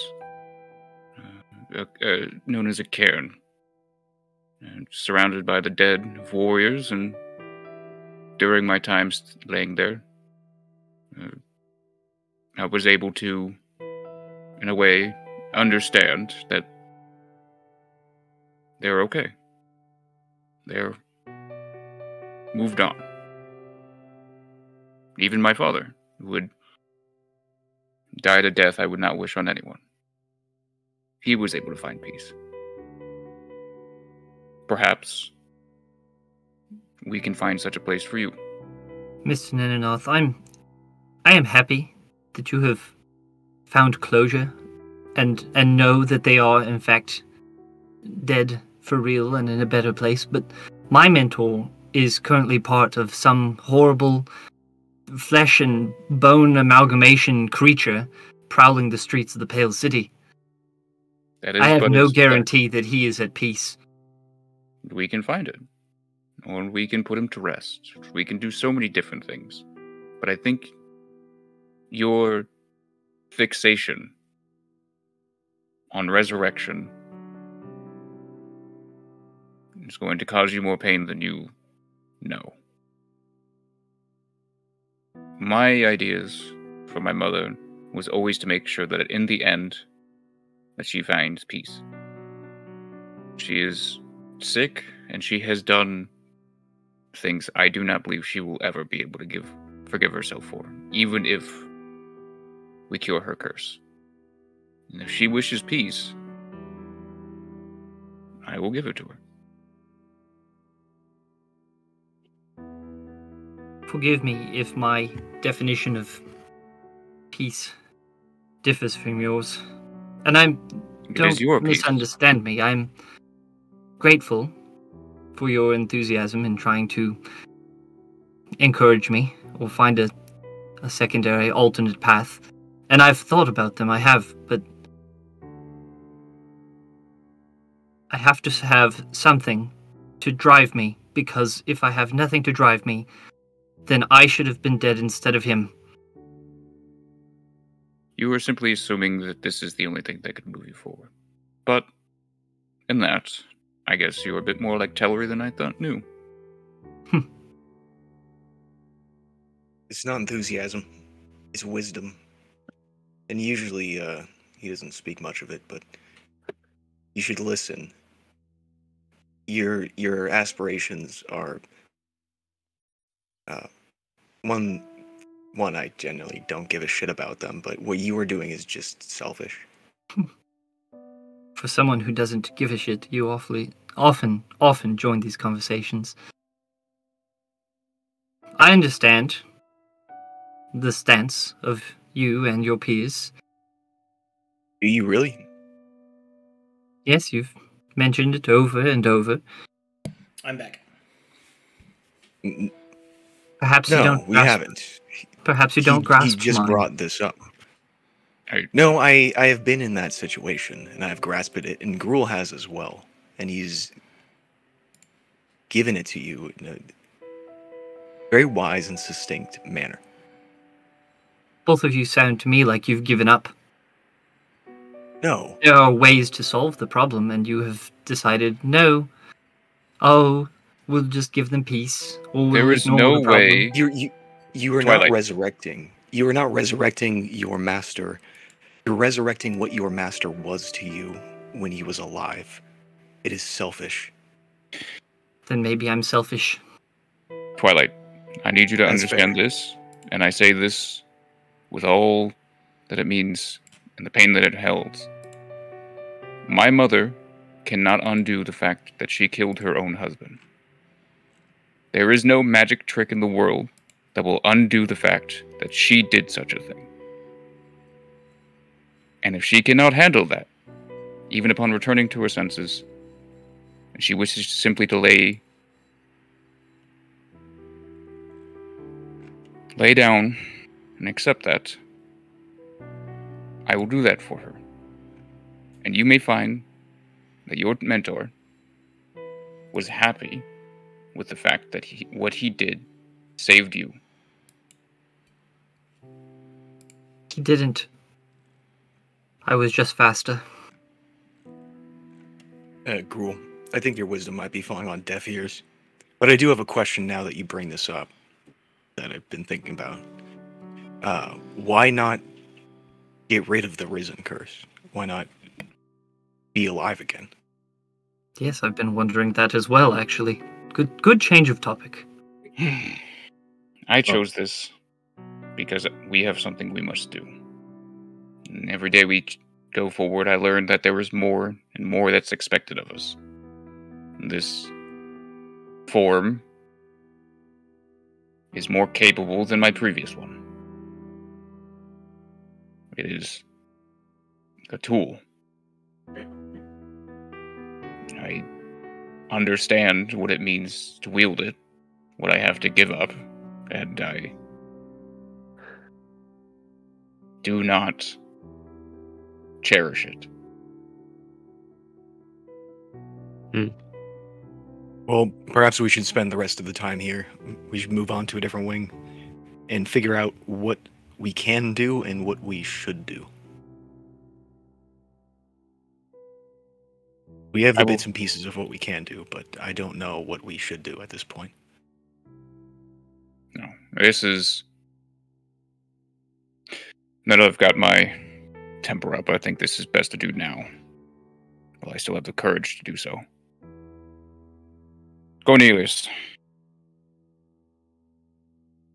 Are you there? Mm-hmm. Yes? What? I wish to finalize my transformation. Oh, you wish to become a beautiful dead? I only ask, is there some way for me to, even if it's not my own, hold life within myself still? Oh my god.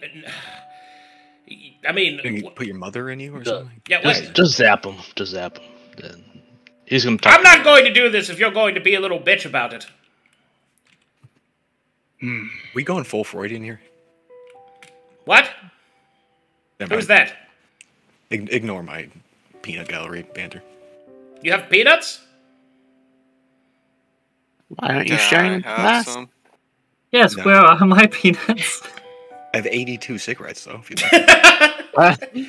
Actually, yes. Throw me one of those coffin nails. Marlowe will toss one. He'll catch it, and then Perfectly. he'll just fucking light it with a cantrip. He has no lips, so he sticks it in his teeth. Just clicking his teeth. I'm staying at the library, guys. I'm sorry. He will cast reverse gust of wind into his body to drain the smoke. So what's it gonna be, lover boy? He says, slightly adding an accent. You gonna become dead or not? I ain't got time to be wasting on somebody that don't got their shit together. He'll eat the cigarette. Delicious. I think probably Good amongst this brand. group, I have the most shit put together, but nonetheless, yes. Do what you need to do. Finally! Oh, thank goodness. He'll crack his knuckles together.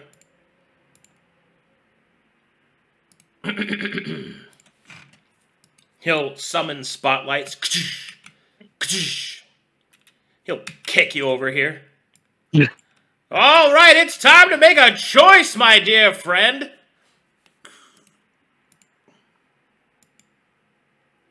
All right. Make him a bitch first and then do it. That'd be pretty funny. Time to choose your undead form, and it'll be really nice. And whatever, just choose one. All right, you get to choose what kind of undead you want to be. Isn't that great? Nice. No. Wah, wah, wah. Wah, wah, wah, wah. All right, let's go through your fucking options, shall we? But first things first, do you want to have any flesh on your body, or would you like the promiscuity of purity of bone? Flesh. Why? Why does everyone always choose flesh? It's so stupid!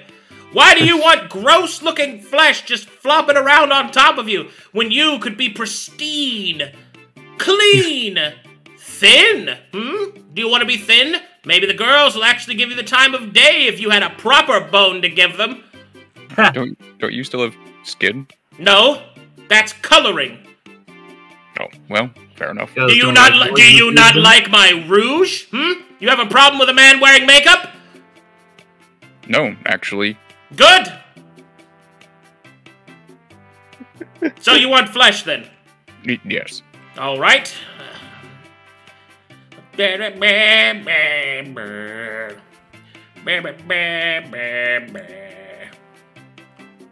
Let's see what else we have here. Flesh. All right, all right.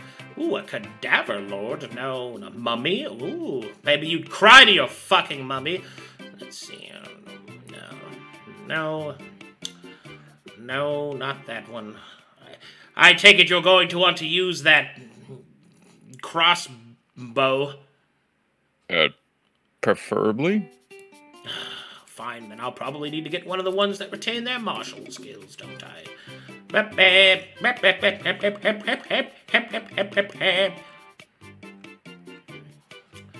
You, of course, chose to go with flesh, so I cannot make you incorporeal, because that would be too fucking convenient.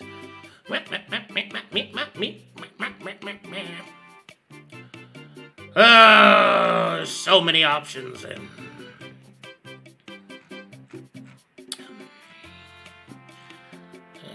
guess I could just make you a white. That's an option. I can't make you a wraith, that's too cool. Just a straight-up zombie. I could just go classic old school. Yes, I could do that. Ooh, a revenant. Ooh. I could do that. Anything that has to do with... a nightshade is a fine choice.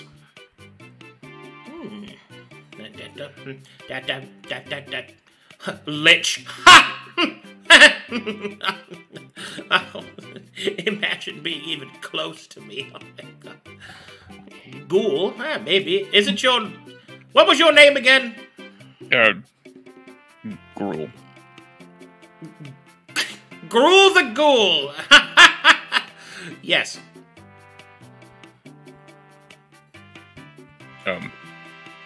I've been looking to take up, like, a pet or animals or some kind. What? There's nothing with that. I've been trying to become, like, a beast tamer. Anything that's related to that. You want to be a beast tamer and you want to be dead? Well, what is wrong with you? Don't ask that question. Do you understand? Do you understand how this works? You're going to be better than being alive. And you want to bring around a living creature to what? Take care of? Really? Preferably. Why would you want a dependent when you're going to get all of the sexy freedom of death? 'Cause it's not really the thing I want. It's more of a tool. So then don't do it.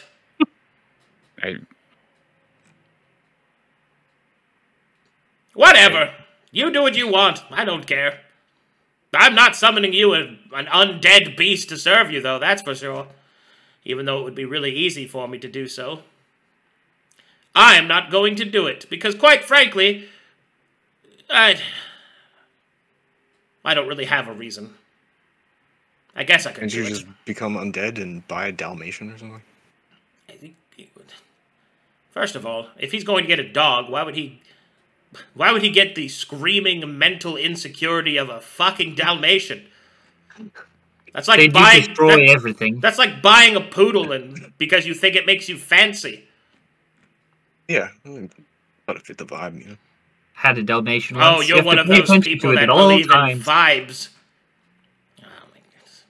You're lucky that you're a servant of Ezekine, or else I would write you off instantaneously. Okay, what do we have here? I think Breakfast is pretty cool undead. Yes, and you also think that horse helmet is cool as well. It is. Right? Yeah, look at him. Silence. Everyone else is quiet. Look, he's much more handsome underneath it, I'm just saying. Guys. Alright, here's your options. No thanks. Okay. No, you'd need more on top anyway. Don't worry about it. Your choices are white, zombie, revenant, ghoul, or nightshade. What's a nightshade? A nightshade is a undead creature whose flesh is night. A flower. An undead flower. Just a flower. He makes you into a little flower. Kind of fits perfectly. Miss Knarh can wear you in her hair. Please ignore the toddler-level intellects trying to speak right now. Sure. Any key points on each one of them? Yes, the Nightshade will give you various powers over cold and shadows and darkness, and it's very edgy. Gruul will give you the ability to paralyze people when you bite them, and it also has a couple of other nifty animalistic, like, ooh, animals. You want animals? Gruul's a good one for you. You can take on their aspects if you want, and maybe even, I don't know, summon a wolf or something. There's the Revenant, which is probably the most difficult one, but it has quite a lot of potency in it. However, it requires you to hate someone, so do you have anyone that you hate a lot? Himself. Not in particular. I see. Well, then probably not that one. There's the classic zombie. Very good. It's the most basic form, but don't let that fool you to its strengths. It has the most, I guess you could call it, potentiality of the undead. A zombie can be almost anything. Just like you could have been anything. Instead, you chose to be a halfway undead little nascent whiner that uses a crossbow. There's also... Damn. There's also the White. It's a militaristic undead. Very reliable, if a bit unimaginative. It should fit you perfectly. What cool tricks can they do? They retain their martial effects. Their undead state doesn't lower it, and they also possess a kind of rage to them. It's like they can burn the necromantic energies within for a momentary state of heightened combat acuity and other such things.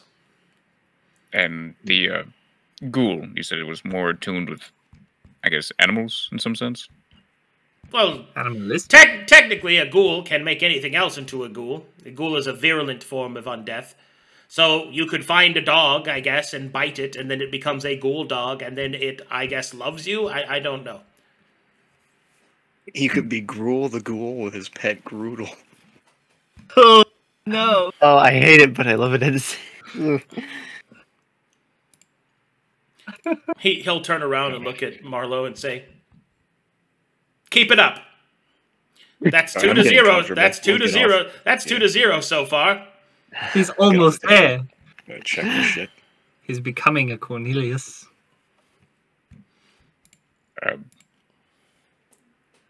Biting really isn't my thing. I think I'll go with the...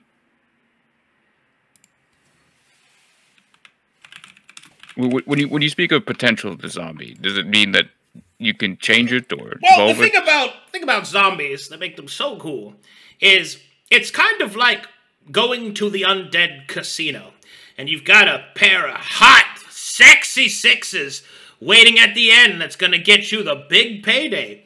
So you would cast a zombie spell, and then most of the time it can be nothing at all, just bullshit. But sometimes you get that special admixture of ectoplasm, maggots, rotted flesh, and my personal favorite grave tongue. You get all that together and you get quite the spicy outlook. Out of character mechanics, it's randomized. It has the highest potency of cool things, but it's all random. You don't know what you're going to get.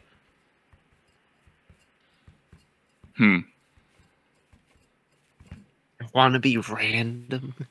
You want that to be augmented? Do you want to... Hashtag totally random. Roll the scene, kid. Oh God, usually I never say roll, but I feel like this is the one time we should roll. Oh, you want a gamba? You want that augmented? Just kidding. I don't know. You're being like so random right now. Oh my god. Oh my god. You want to feel the gamble? No, you can keep your dice to yourself. I tried. Where do you talk about leaving them behind? Yeah, can we do something about that? Not we, but like, can I buy those off you? Hey! Blackhead! Throw me another one of those coffin nails!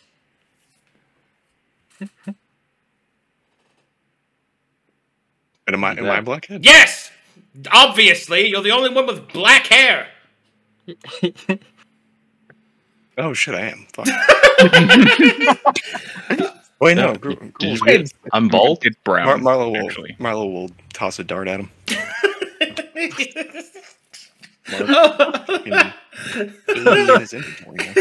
All right. Smoke. Cornelius will light that sucker up. All right. We'll go with zombie. Oh! Very good.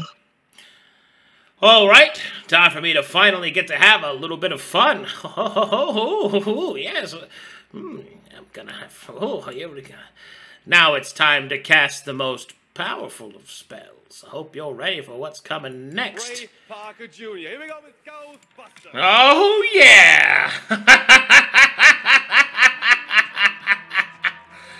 Get ready! It's about to get funky in here!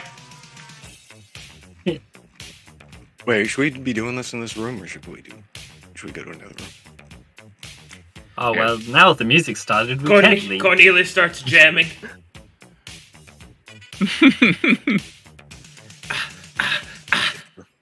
Okay. Alright, let's get cocked, you fucking boners. Alright, here we go. Let's get this. Get all my things together. It's so random. Yeah, could I get a little halfling that we're doing along, just really a little closer to me? I don't know. Can you fucking ask me a question instead of like that? Just because you have lips doesn't mean you have to show them off.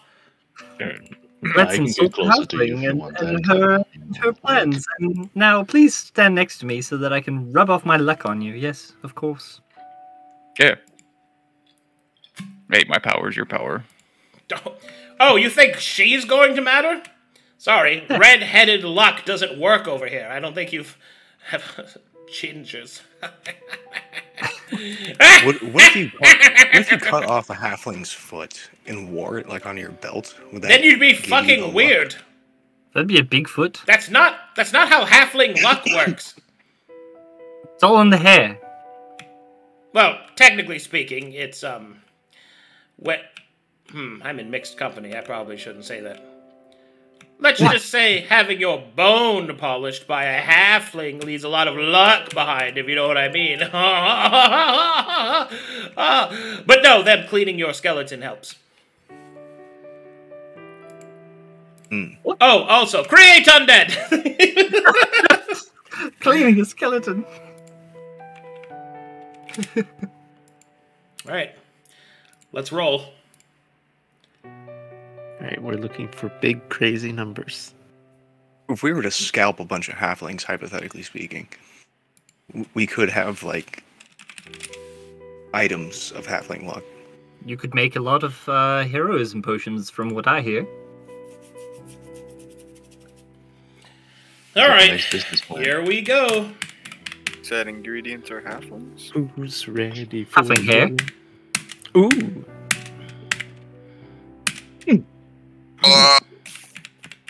Oh god. No. Really we low back to and back. really high. That's a good We thing. back to back again. Back to back. Oh. Jesus. You're in something. We're going up. No. We're going up. Oh, we're going up. He's going to be a regular drooling zombie. Nice. 69. Nice. Bro, I hit all the neurons on that one. Oh my god, dude, hold on. This is actually going to take me a minute. That's a lot. No, he doesn't want it to be augmented. Okay, I get it. Fine, don't take my black dye. Yeah. I'll use it for myself. You're getting the Ben and Jerry's mystery flavor. Gender swap becomes a witch from Left 4 Dead. Long pointy claws. I want titties. Yeah. One of it's gone. I have like 8. Cornelius, can I have like 10 boobs, please? I promise this is for science. For scientific purposes, yes. Wouldn't No, use for, it for, for it's for academic purposes. Fuck, dude.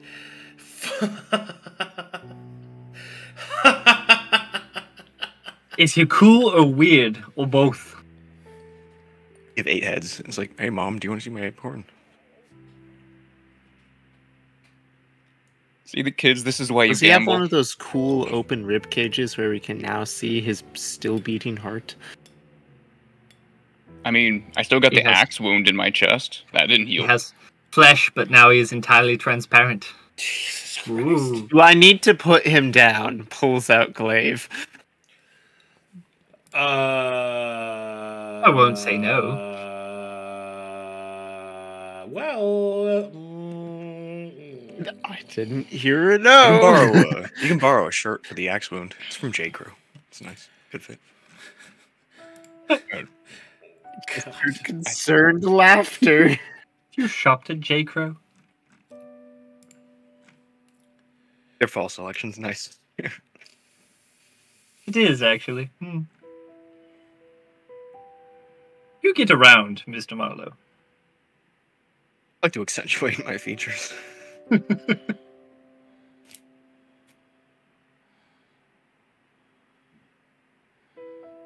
Seems like Cornelius is going all out on this one. He's channeling. He did say the most potential for random cool stuff to happen.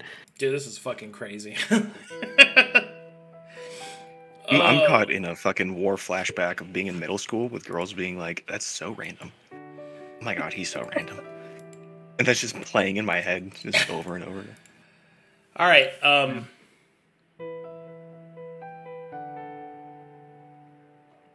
Like 2 US visits in a row where everything was random, and then they stopped. All right, listen up to me. You know what? I'm just gonna type it out. Please and thank you. Remove all risen effects from your character. You are instead this. I put it in notes. Those just happened. Fuck.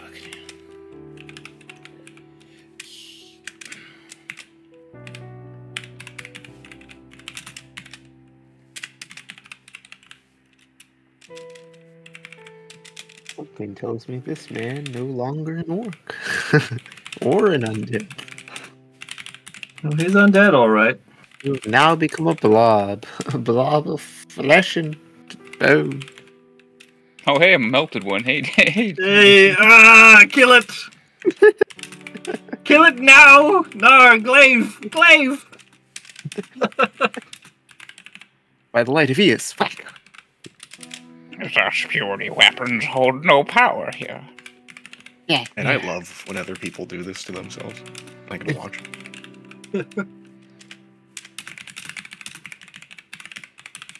Note to self, do not hand Blackfire a cigar before he casts the Raise Dead spell. Man, imagine a cigar. That's so much thicker than a cigarette. You put him in the zone. Now they're Rillos. Flick them a Rillo. Rillo.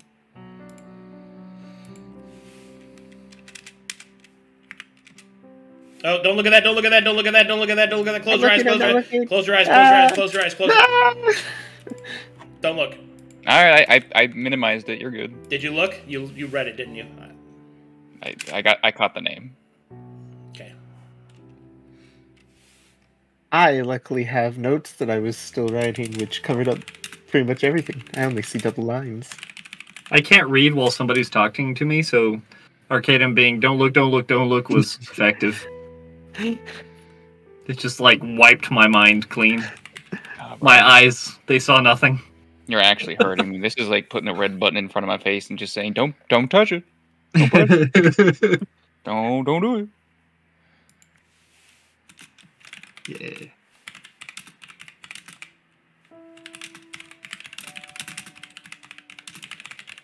It's just sitting there, waiting for you to press it, but don't.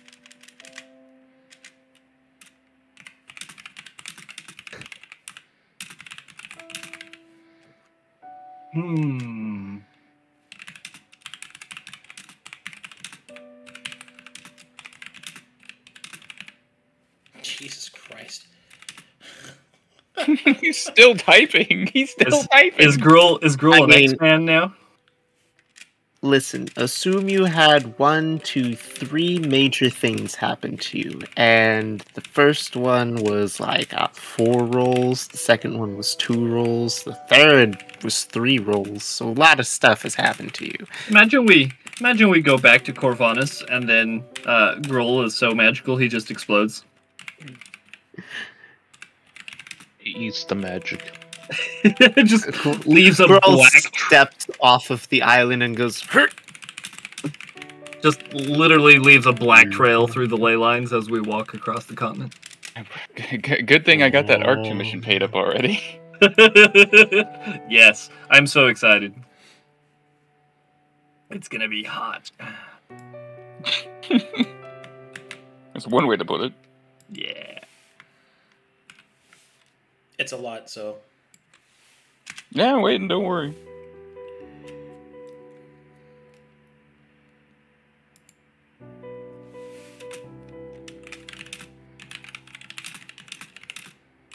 Rolled what? A nat 1, a nat 100, a 1, a 2, a 9. Jesus, we rolled so good. Jesus.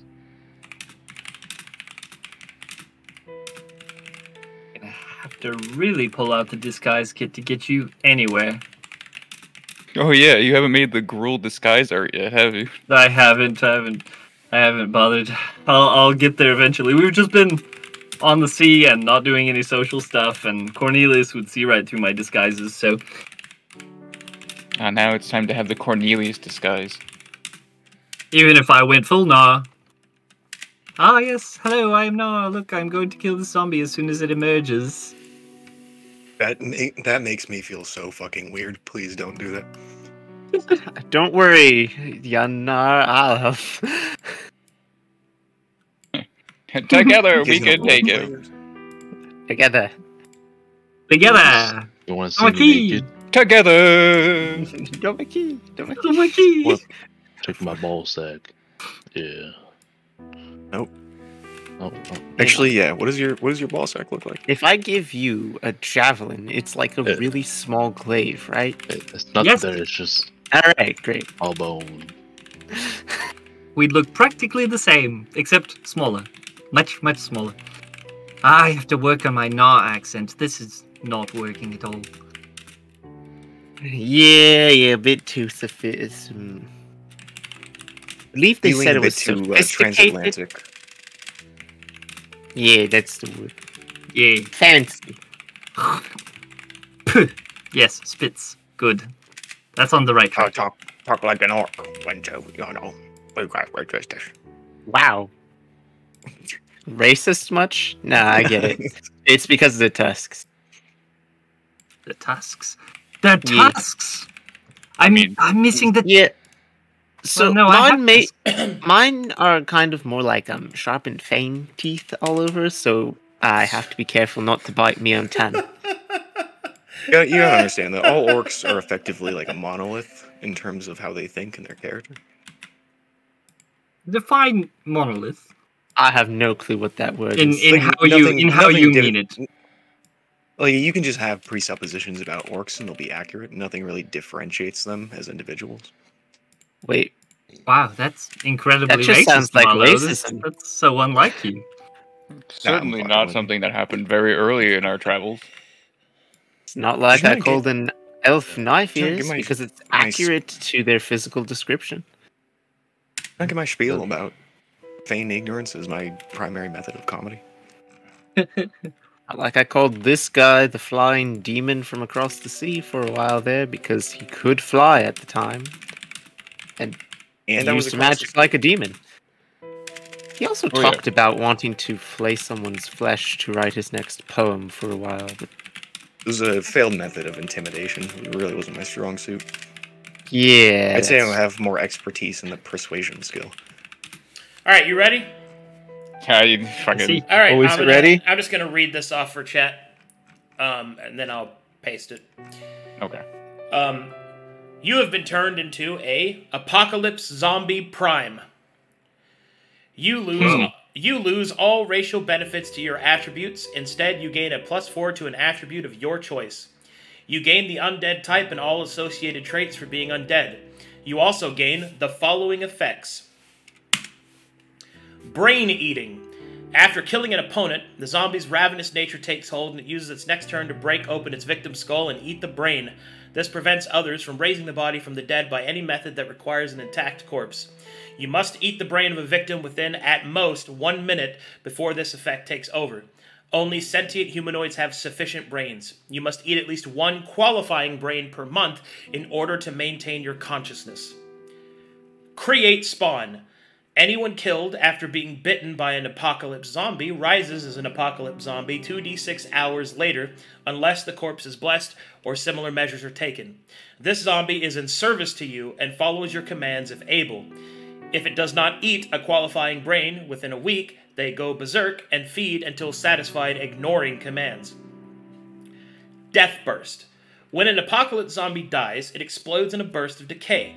All creatures adjacent to the apocalypse zombie are exposed to its plague as if struck by a slam attack and must make a constitution save or contract zombie rot. The prime can be returned to life as normal, except that a qualifying sentient brain must be offered in addition to other spell requirements. Disease. The zombie's natural attacks carry the zombie rot disease.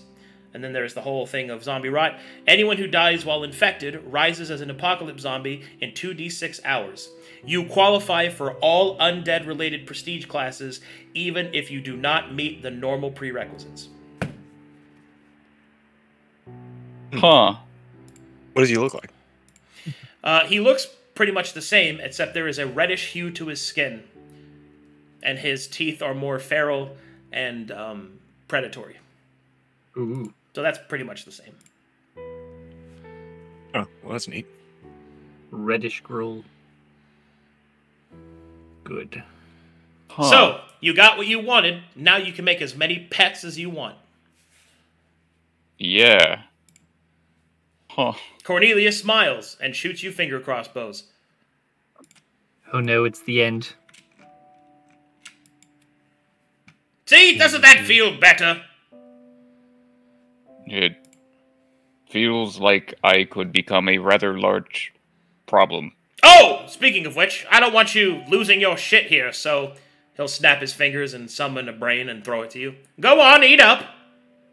Wait, what? Gross. What is that thing? That's a brain. A person's brain.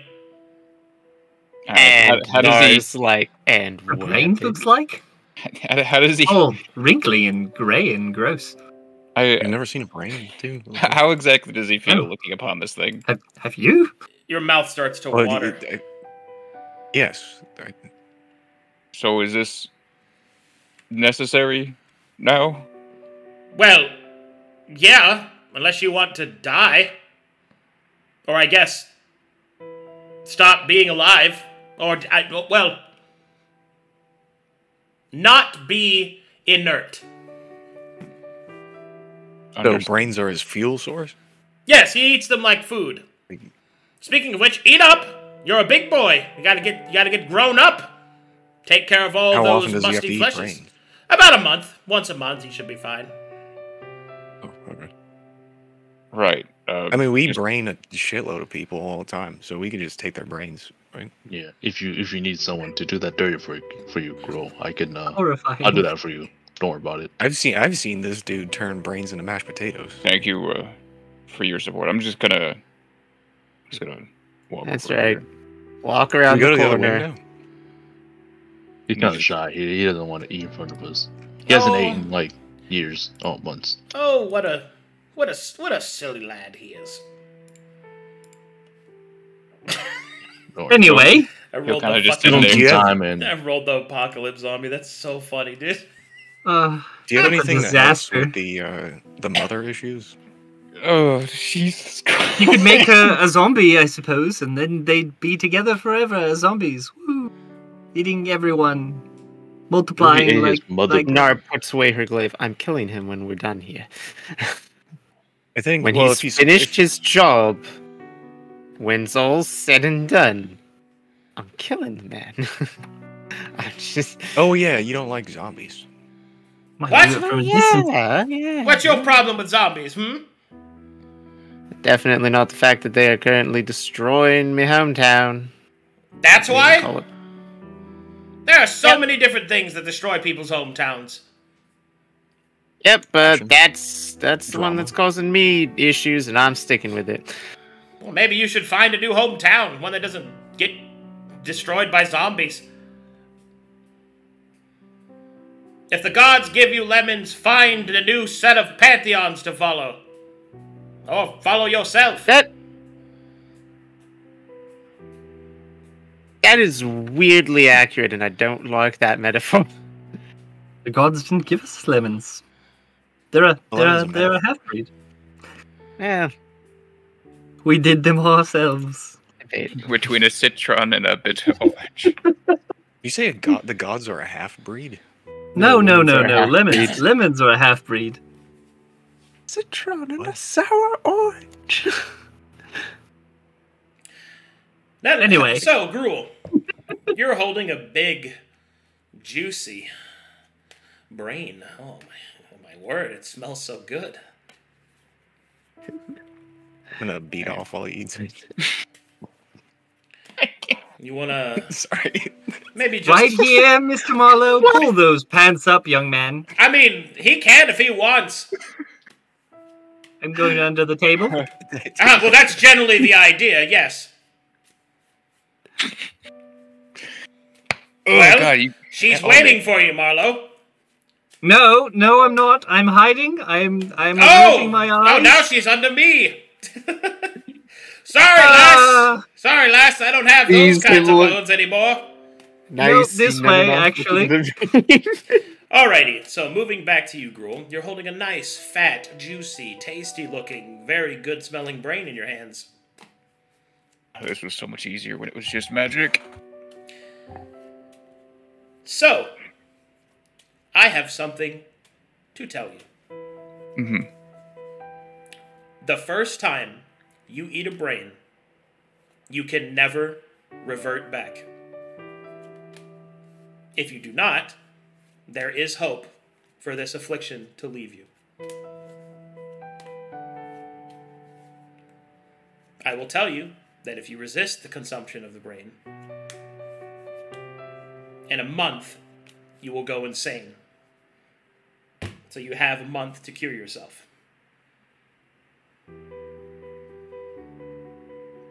I remember that time where he said he doesn't want to be a monster. He doesn't. Remember when he had an option, like, right there in front of him to be turned into a human? Alright, again? calm down. It's his scene. What's it gonna be? Yeah, it's his. He's gonna take his time to think about it, and he's gonna go into his Don't medicine. say Mind Palace. Okay. No, his medicine. Please, I already have one of those in this party. No, he's gonna go into his medicine kit and just kind of prepare it, wrap it to make sure it doesn't go bad. He's just gonna store it for now. Oh, okay.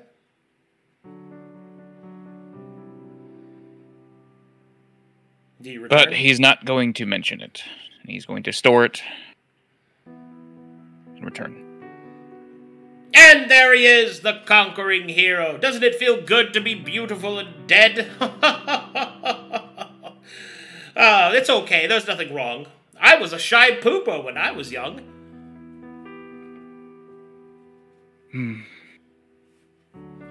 Thank you for your assistance.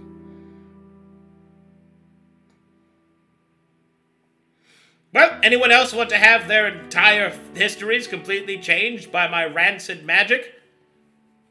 No? Is No. he looking at me? Yeah. Yes. Well, you're not really sure. He has no eyes, but yes, he's looking at you. Could I keep the beard? At least? I'm sure that could be arranged. Hey, that's all you have to do. Bearded skeleton?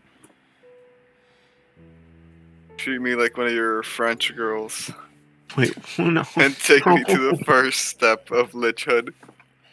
Hell yeah. I just want to see how many hundreds Sagas and Solace can get. We're at like 8 now. Okay, So you want to walk the path of the Lich. Going Yes. back to my books about colors and numbers. And Oh, things. goody gumdrops. No, the druidic lich, right? Well, They're just- if you... Yeah, the druidic. Well, yes, I know. Thank you very much. I know more than you. Follow me. Yeah, I know. Fuck, this feels like I'm selling my body. It should be the other way.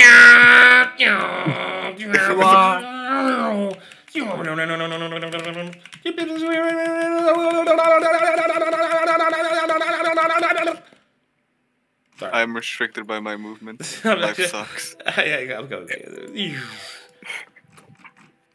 Alright, now we're away from all the fucking normies. Let's talk about how cool liches are. And how cool you're about to be.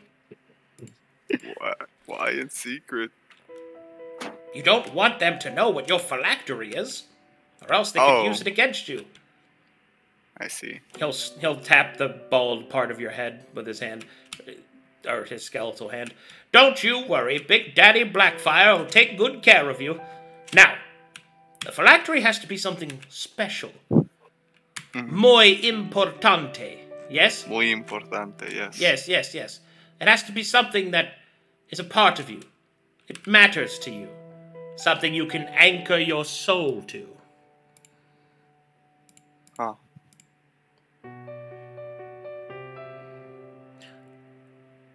Something perhaps even tu quiero. Yes? Yo quiero? Yes. Yes.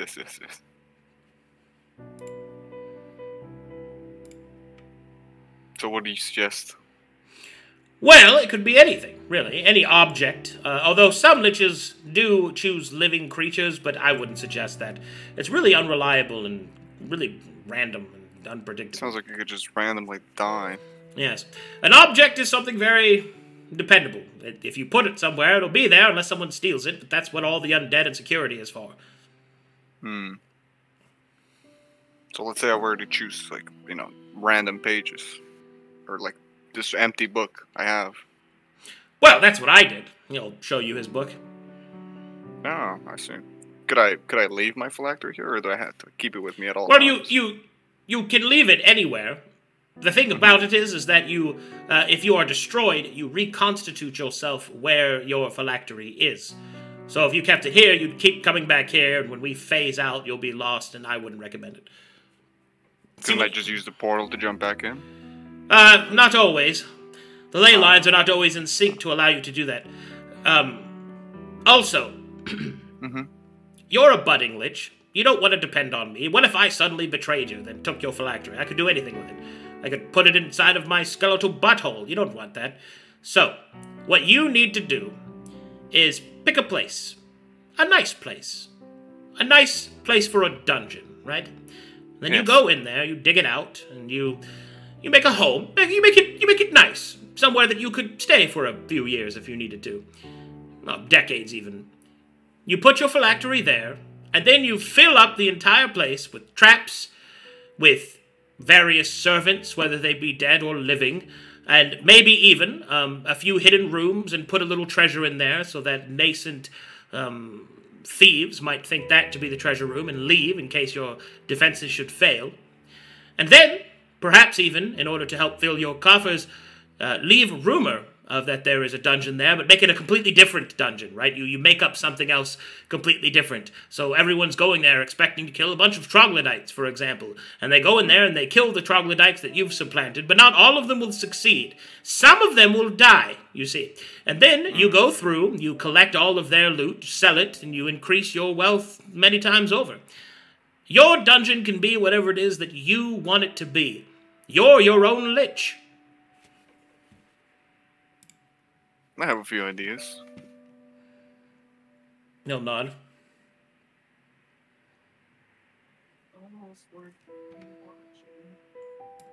Well, what kind of phylactery do you want?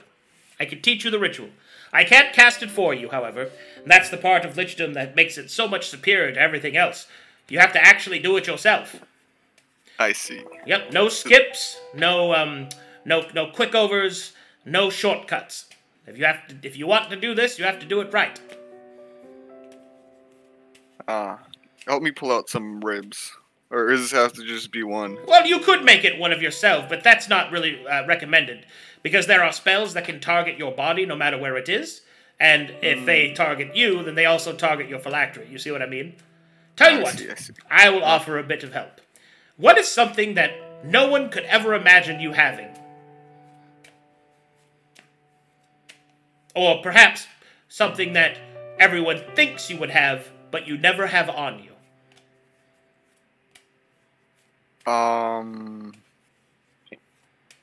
Gold? I'm poor? Generally speaking, you don't want to say that about yourself. How about a hat? Are you a hat type fellow? You know, when it's sunny, you know, I forget to put some lubricant on my head. It burns sometimes. I see. How about a bowler hat? You know, it is pretty aesthetically pleasing to the eye. Of course, it goes right over your dome, gives you an extra bit of shade, and indeed, it is a hat that no one would think anyone would actually wear on purpose, making it the perfect phylactery. Yes. Somebody with such a terrible fashion sense could never walk the earth. Indeed. And, well, I'm sure there are some, but they're not going to get their hands dirty. They're going to go send a bunch of adventurers who have no fashion sense. They'll find that hat and be like, this is fucking stupid, and throw it away because they're idiots. Or, better yet, they steal it along with everything else, and then you're destroyed, and then you reconstitute next to them while they're sleeping, and then you kill all of them, raise them, and piss in their buttholes. I mean, mouth holes. Sorry. Yeah, somebody could never destroy a hat, you know. It's like a thing, you know. You just kind of put it off to the side. Indeed. So, hat then? Yeah. A hat, yes. All right then. You'll conjure a bowler hat. How's this? Let's see if this fits. Bunk, bunk. Head too square. Ah, there we are. Perfect. Beautiful. Well then. Time to study. He'll pull out a tome. Go ahead and study this. Make sure you learn every bit of it. There will be a quiz later. Alright. And then you'll suddenly realize he'll stop himself. Oh my goodness, I'm getting emotional. Look at you. At the beginning of your journey to lichdom.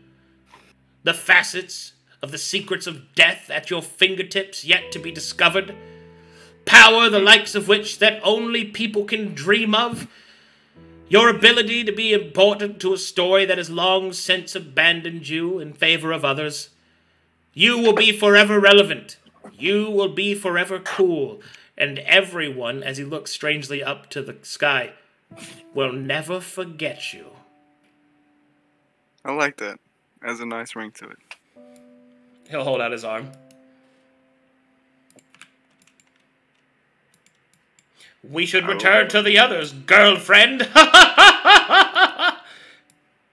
Too far, but yes. Yeah, he returns you to the others. Nice.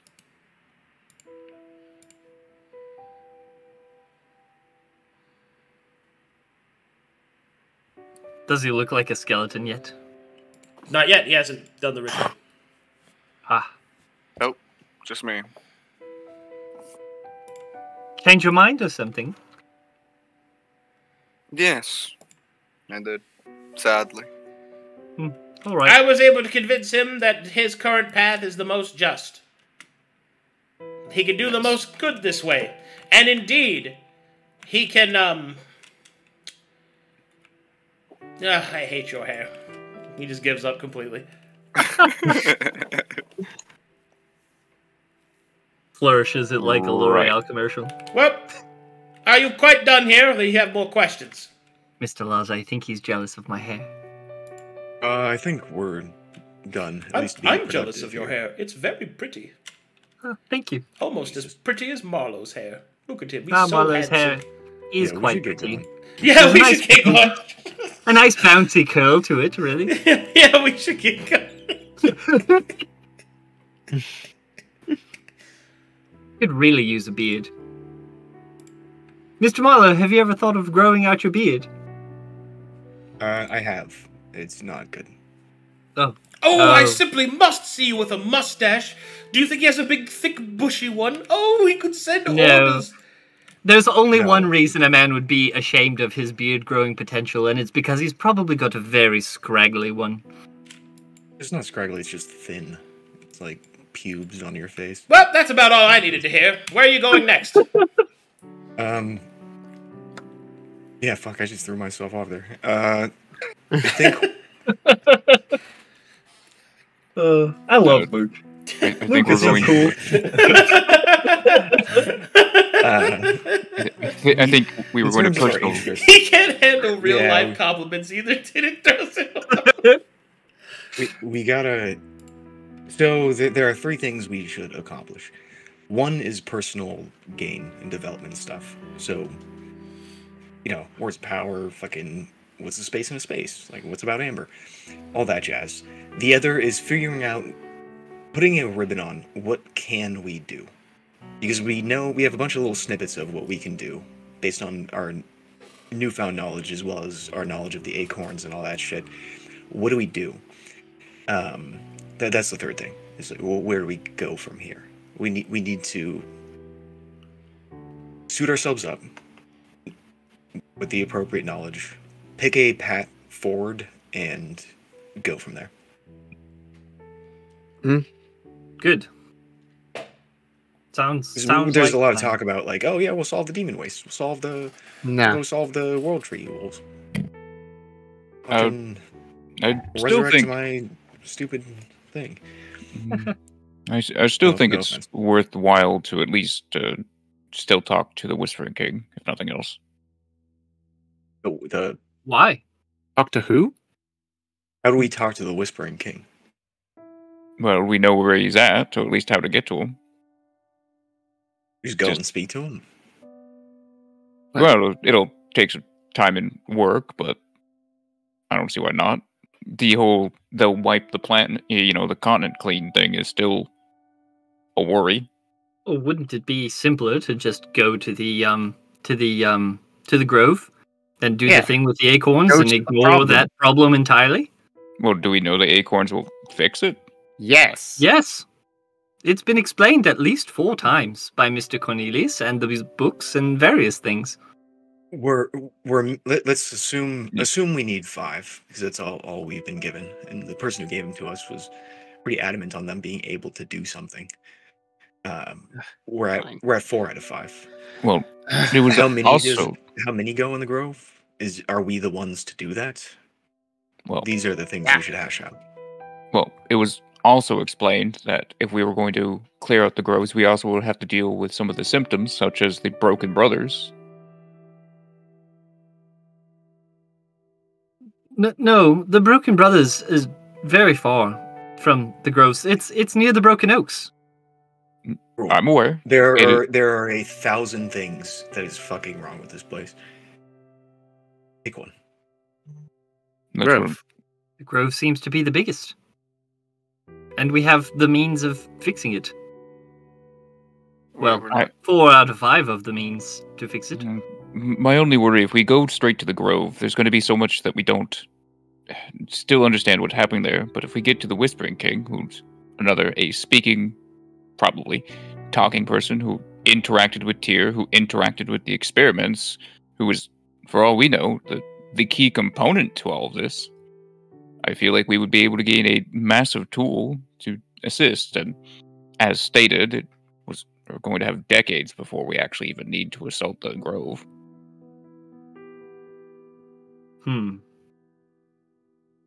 I So you agree that we should. The Whispering Gather King more is forces. well. The Whispering King is the next logical step of at least where we've come from, and it is in proximity to the Barrow King.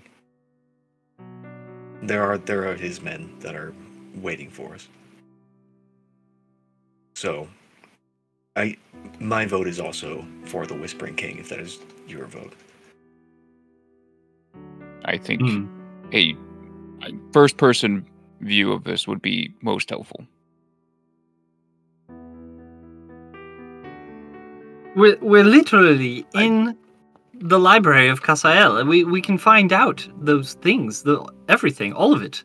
And the closest we can get is a second-person view of with a bunch of missing aspects of what this is.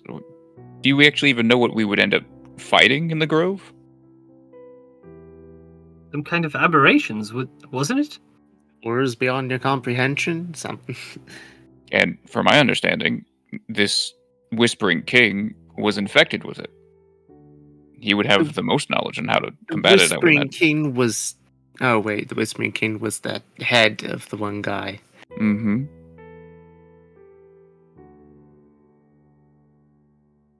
There's much knowledge that can be gained from going to the direct location where Tyr's notes would be. Only knowledge, or are you hoping to gain an ally? If he helps, I would prefer it if he, didn't decide that should we fail at the Grove, destroy the continent anyway. I suppose that wins me over. The idea of a potential ally is good.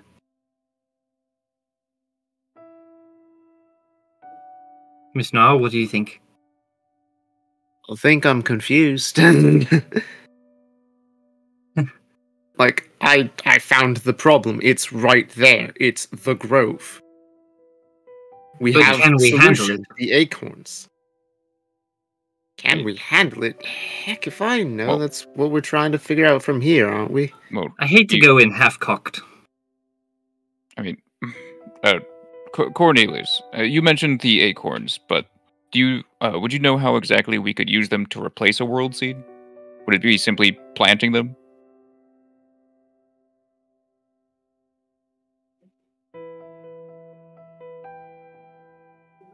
No.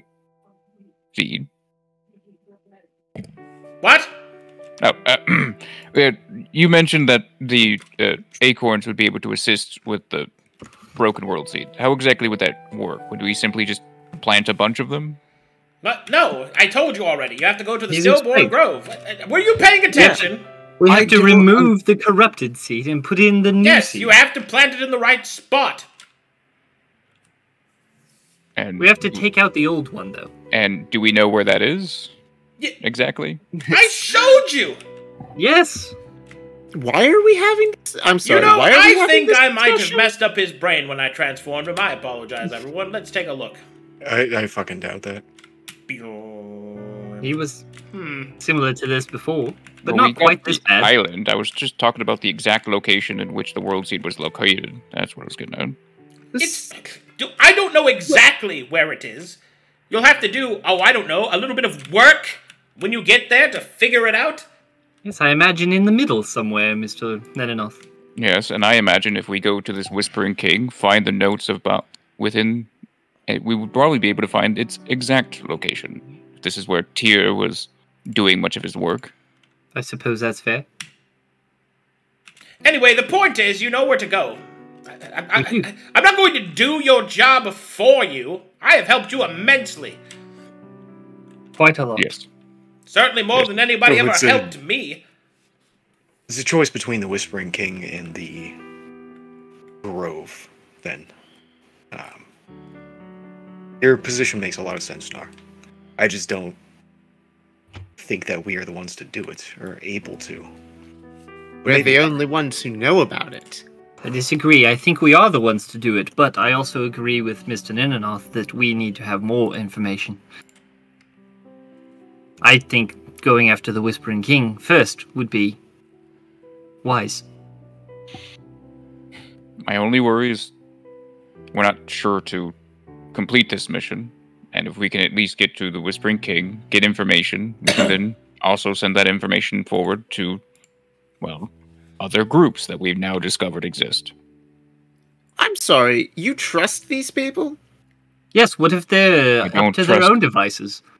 I do not trust that we are surefire to win. What if there are traveler souls that are entirely dedicated to the cause of Materia? Have you thought about that? Well, there are. Yes, I assume there would be. There's also some completely dedicated to getting drugged out of their gourd. And having sex with shark Mr. Sweet, people. you're in the wrong group. That's Why have I been born here? for grand purpose or something. I don't know. It's a lie. But But no, I don't know who these other people are. I'm not trusting them with anything. the point is that we don't trust any one person. And I don't think we should put too much trust in ourselves either. I think that we should make sure that everybody that can help has the opportunity to help. Everybody else that lives on Corvallis certainly does not want the continent to die. And from what I understand, your rules about the mirrors and interfering with other traveler souls, is there a way to do that properly? Can we speak to these other travelers? Well, you can conventionally communicate with them using magic, such as sending and other such things. I was referencing that you cannot directly interact with your own refractions. Of course, the Matron of Fate would make a big deal about you interfering with the fates of others, but she also doesn't understand that she smells like shit on a constant basis. I really don't like the Matron of Fate, but there's something in me that respects her, I guess. I don't understand. Well, you're a better man than me, because I don't. I think as far as deities go, she's about as useful as Vinsk. Vinsk? Who the fuck? Oh, Vinsk, yeah. Well, the god of autumn does fuck all. But no. Gruul. We've had talks like this before. Convince me. Why do you think there would be more important information at the Whispering King location? We know what the end goal is. Why would we want the middle stuff? Because it's about how we get there, what we need to face, what exactly was done over there, and, I don't know, perhaps direct tools that he left behind to deal with him specifically? Is it? Or is it just about the bonding of the four great spirits? I mean, that's always going to be a part of what I state, but no. It is also about everything that we could learn about it. I just don't... Look, as much as Marlowe wants to think that we can't do anything, I also disagree with that. But we're not infallible. We're not capable of doing anything. We are also we can do a lot of things, Gruul, but the problem is that what we can do is just casually thrown about the table.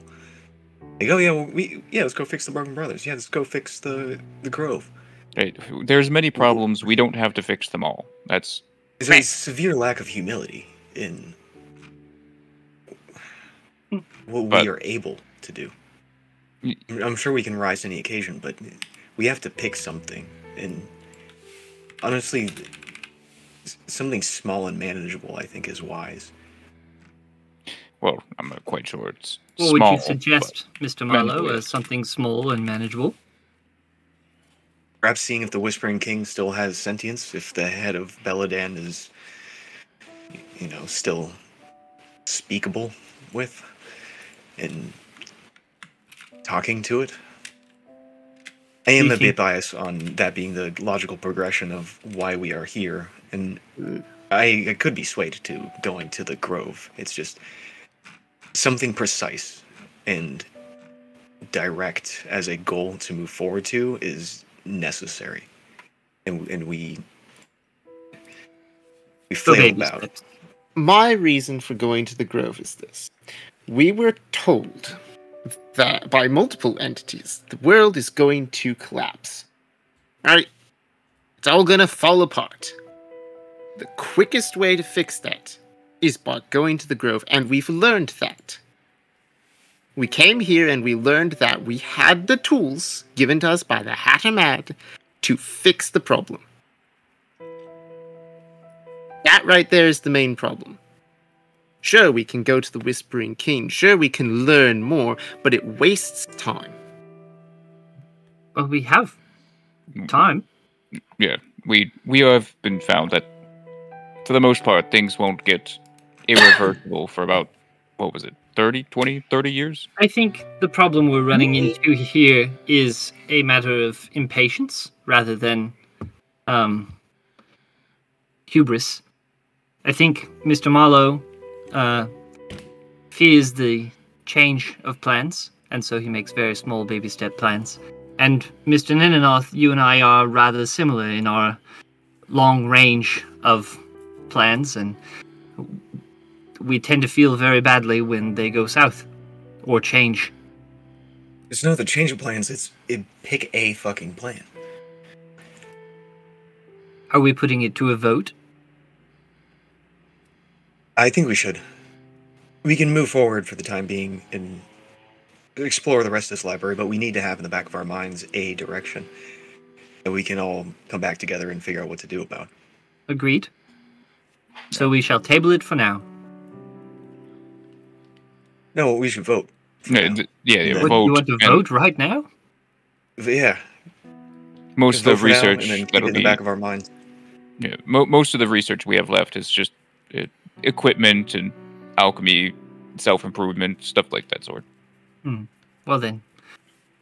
I'm sorry, Miss Knarh, but I vote for the Whispering King. The Whispering King.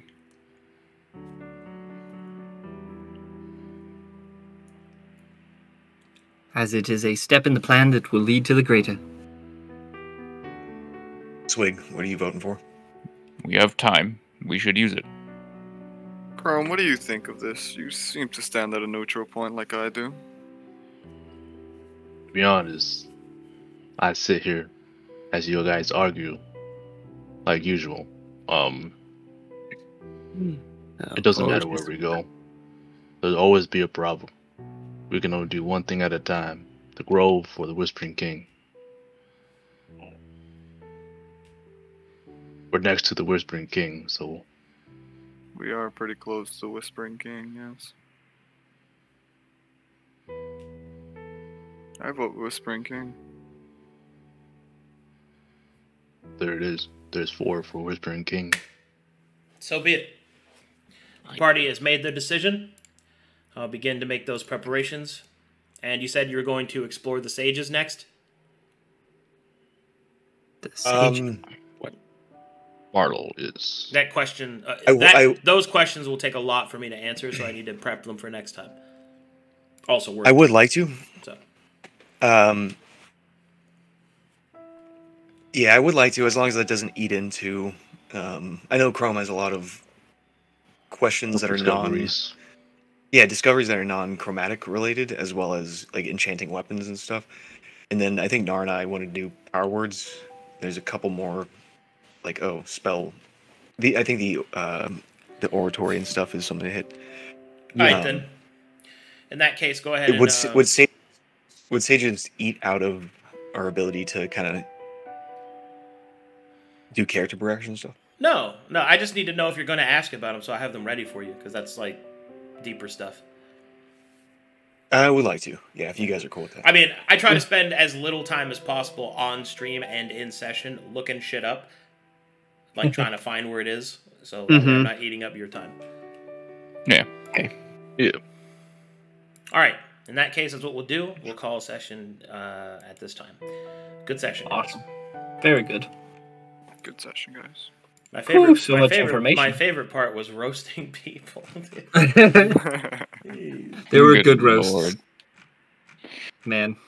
Oh man. Hey guys, I'm a walking apocalypse. Let's go. You're the end of the world. Nice. Every zombie movie ever in Gruul. That was hilarious to me to have rolled that. That is crazy, dude. I'm a walking apocalypse, a hippopotamus. I'm a Alright, we only have one piece of fan art memeing. Absolutely fucking beautiful. That's what I needed. Right there. You sure about that? Oh, if Look you at it. scroll up. The bearded Yeah, scroll skeleton. Wait, did we... With a bowler hat. I didn't even see Yeah, that there's up there. more. Oh, I'm sorry. That looked... Wait, Oh, yeah. That was posted yesterday. Okay, that's why I didn't fucking see it. Yeah. Alright, we got some magic cards here. Ooh. First strike case. Solid 31. design, by the way. It's good. Good flavor to ability Venn diagram right there. That's pretty good. Very cool. A little expensive for red, I think, but True. Investigate. Telry Lantern She's also so Bridge. small. Yep, transformation card. Transformation cards, creature, ability. I mean, these are cards that casuals would use, obviously. But... Well, yeah, you know. Don't even get me fucking started on you again. Have you seen my variant? It's about hitting your fantasy that you want. Why do you have Muldrifter? That's a bad card. Have you seen my various pauper question. decks? Good lord. Instant artifacts you control cost 1 less. All of my favorite decks come out of the Goodwill bin. Hey, fucking dumpster diving for pauper decks is beautiful. The funny thing is that that is actually already a card. I was like, The Wretched Griff, did you just put Wretched Griff as a different card? The creature is just a 3/3. Can I have a Wretched Griff instead? It's a 3/4 and has abilities. I'll take that. Why does the creature not have flying? Right, why does it not have Tragedy. flying? It's all good. Oh, man. Or banding? What is that? Is that the horsemanship? Is that what it is? Horsemanship? You remember that shit, dude? I do. Flanking next. Oh, yeah. Oh, man, it's very good. Alrighty. Good game, everybody. I'll see y'all next time. Bye. Bye. Bye.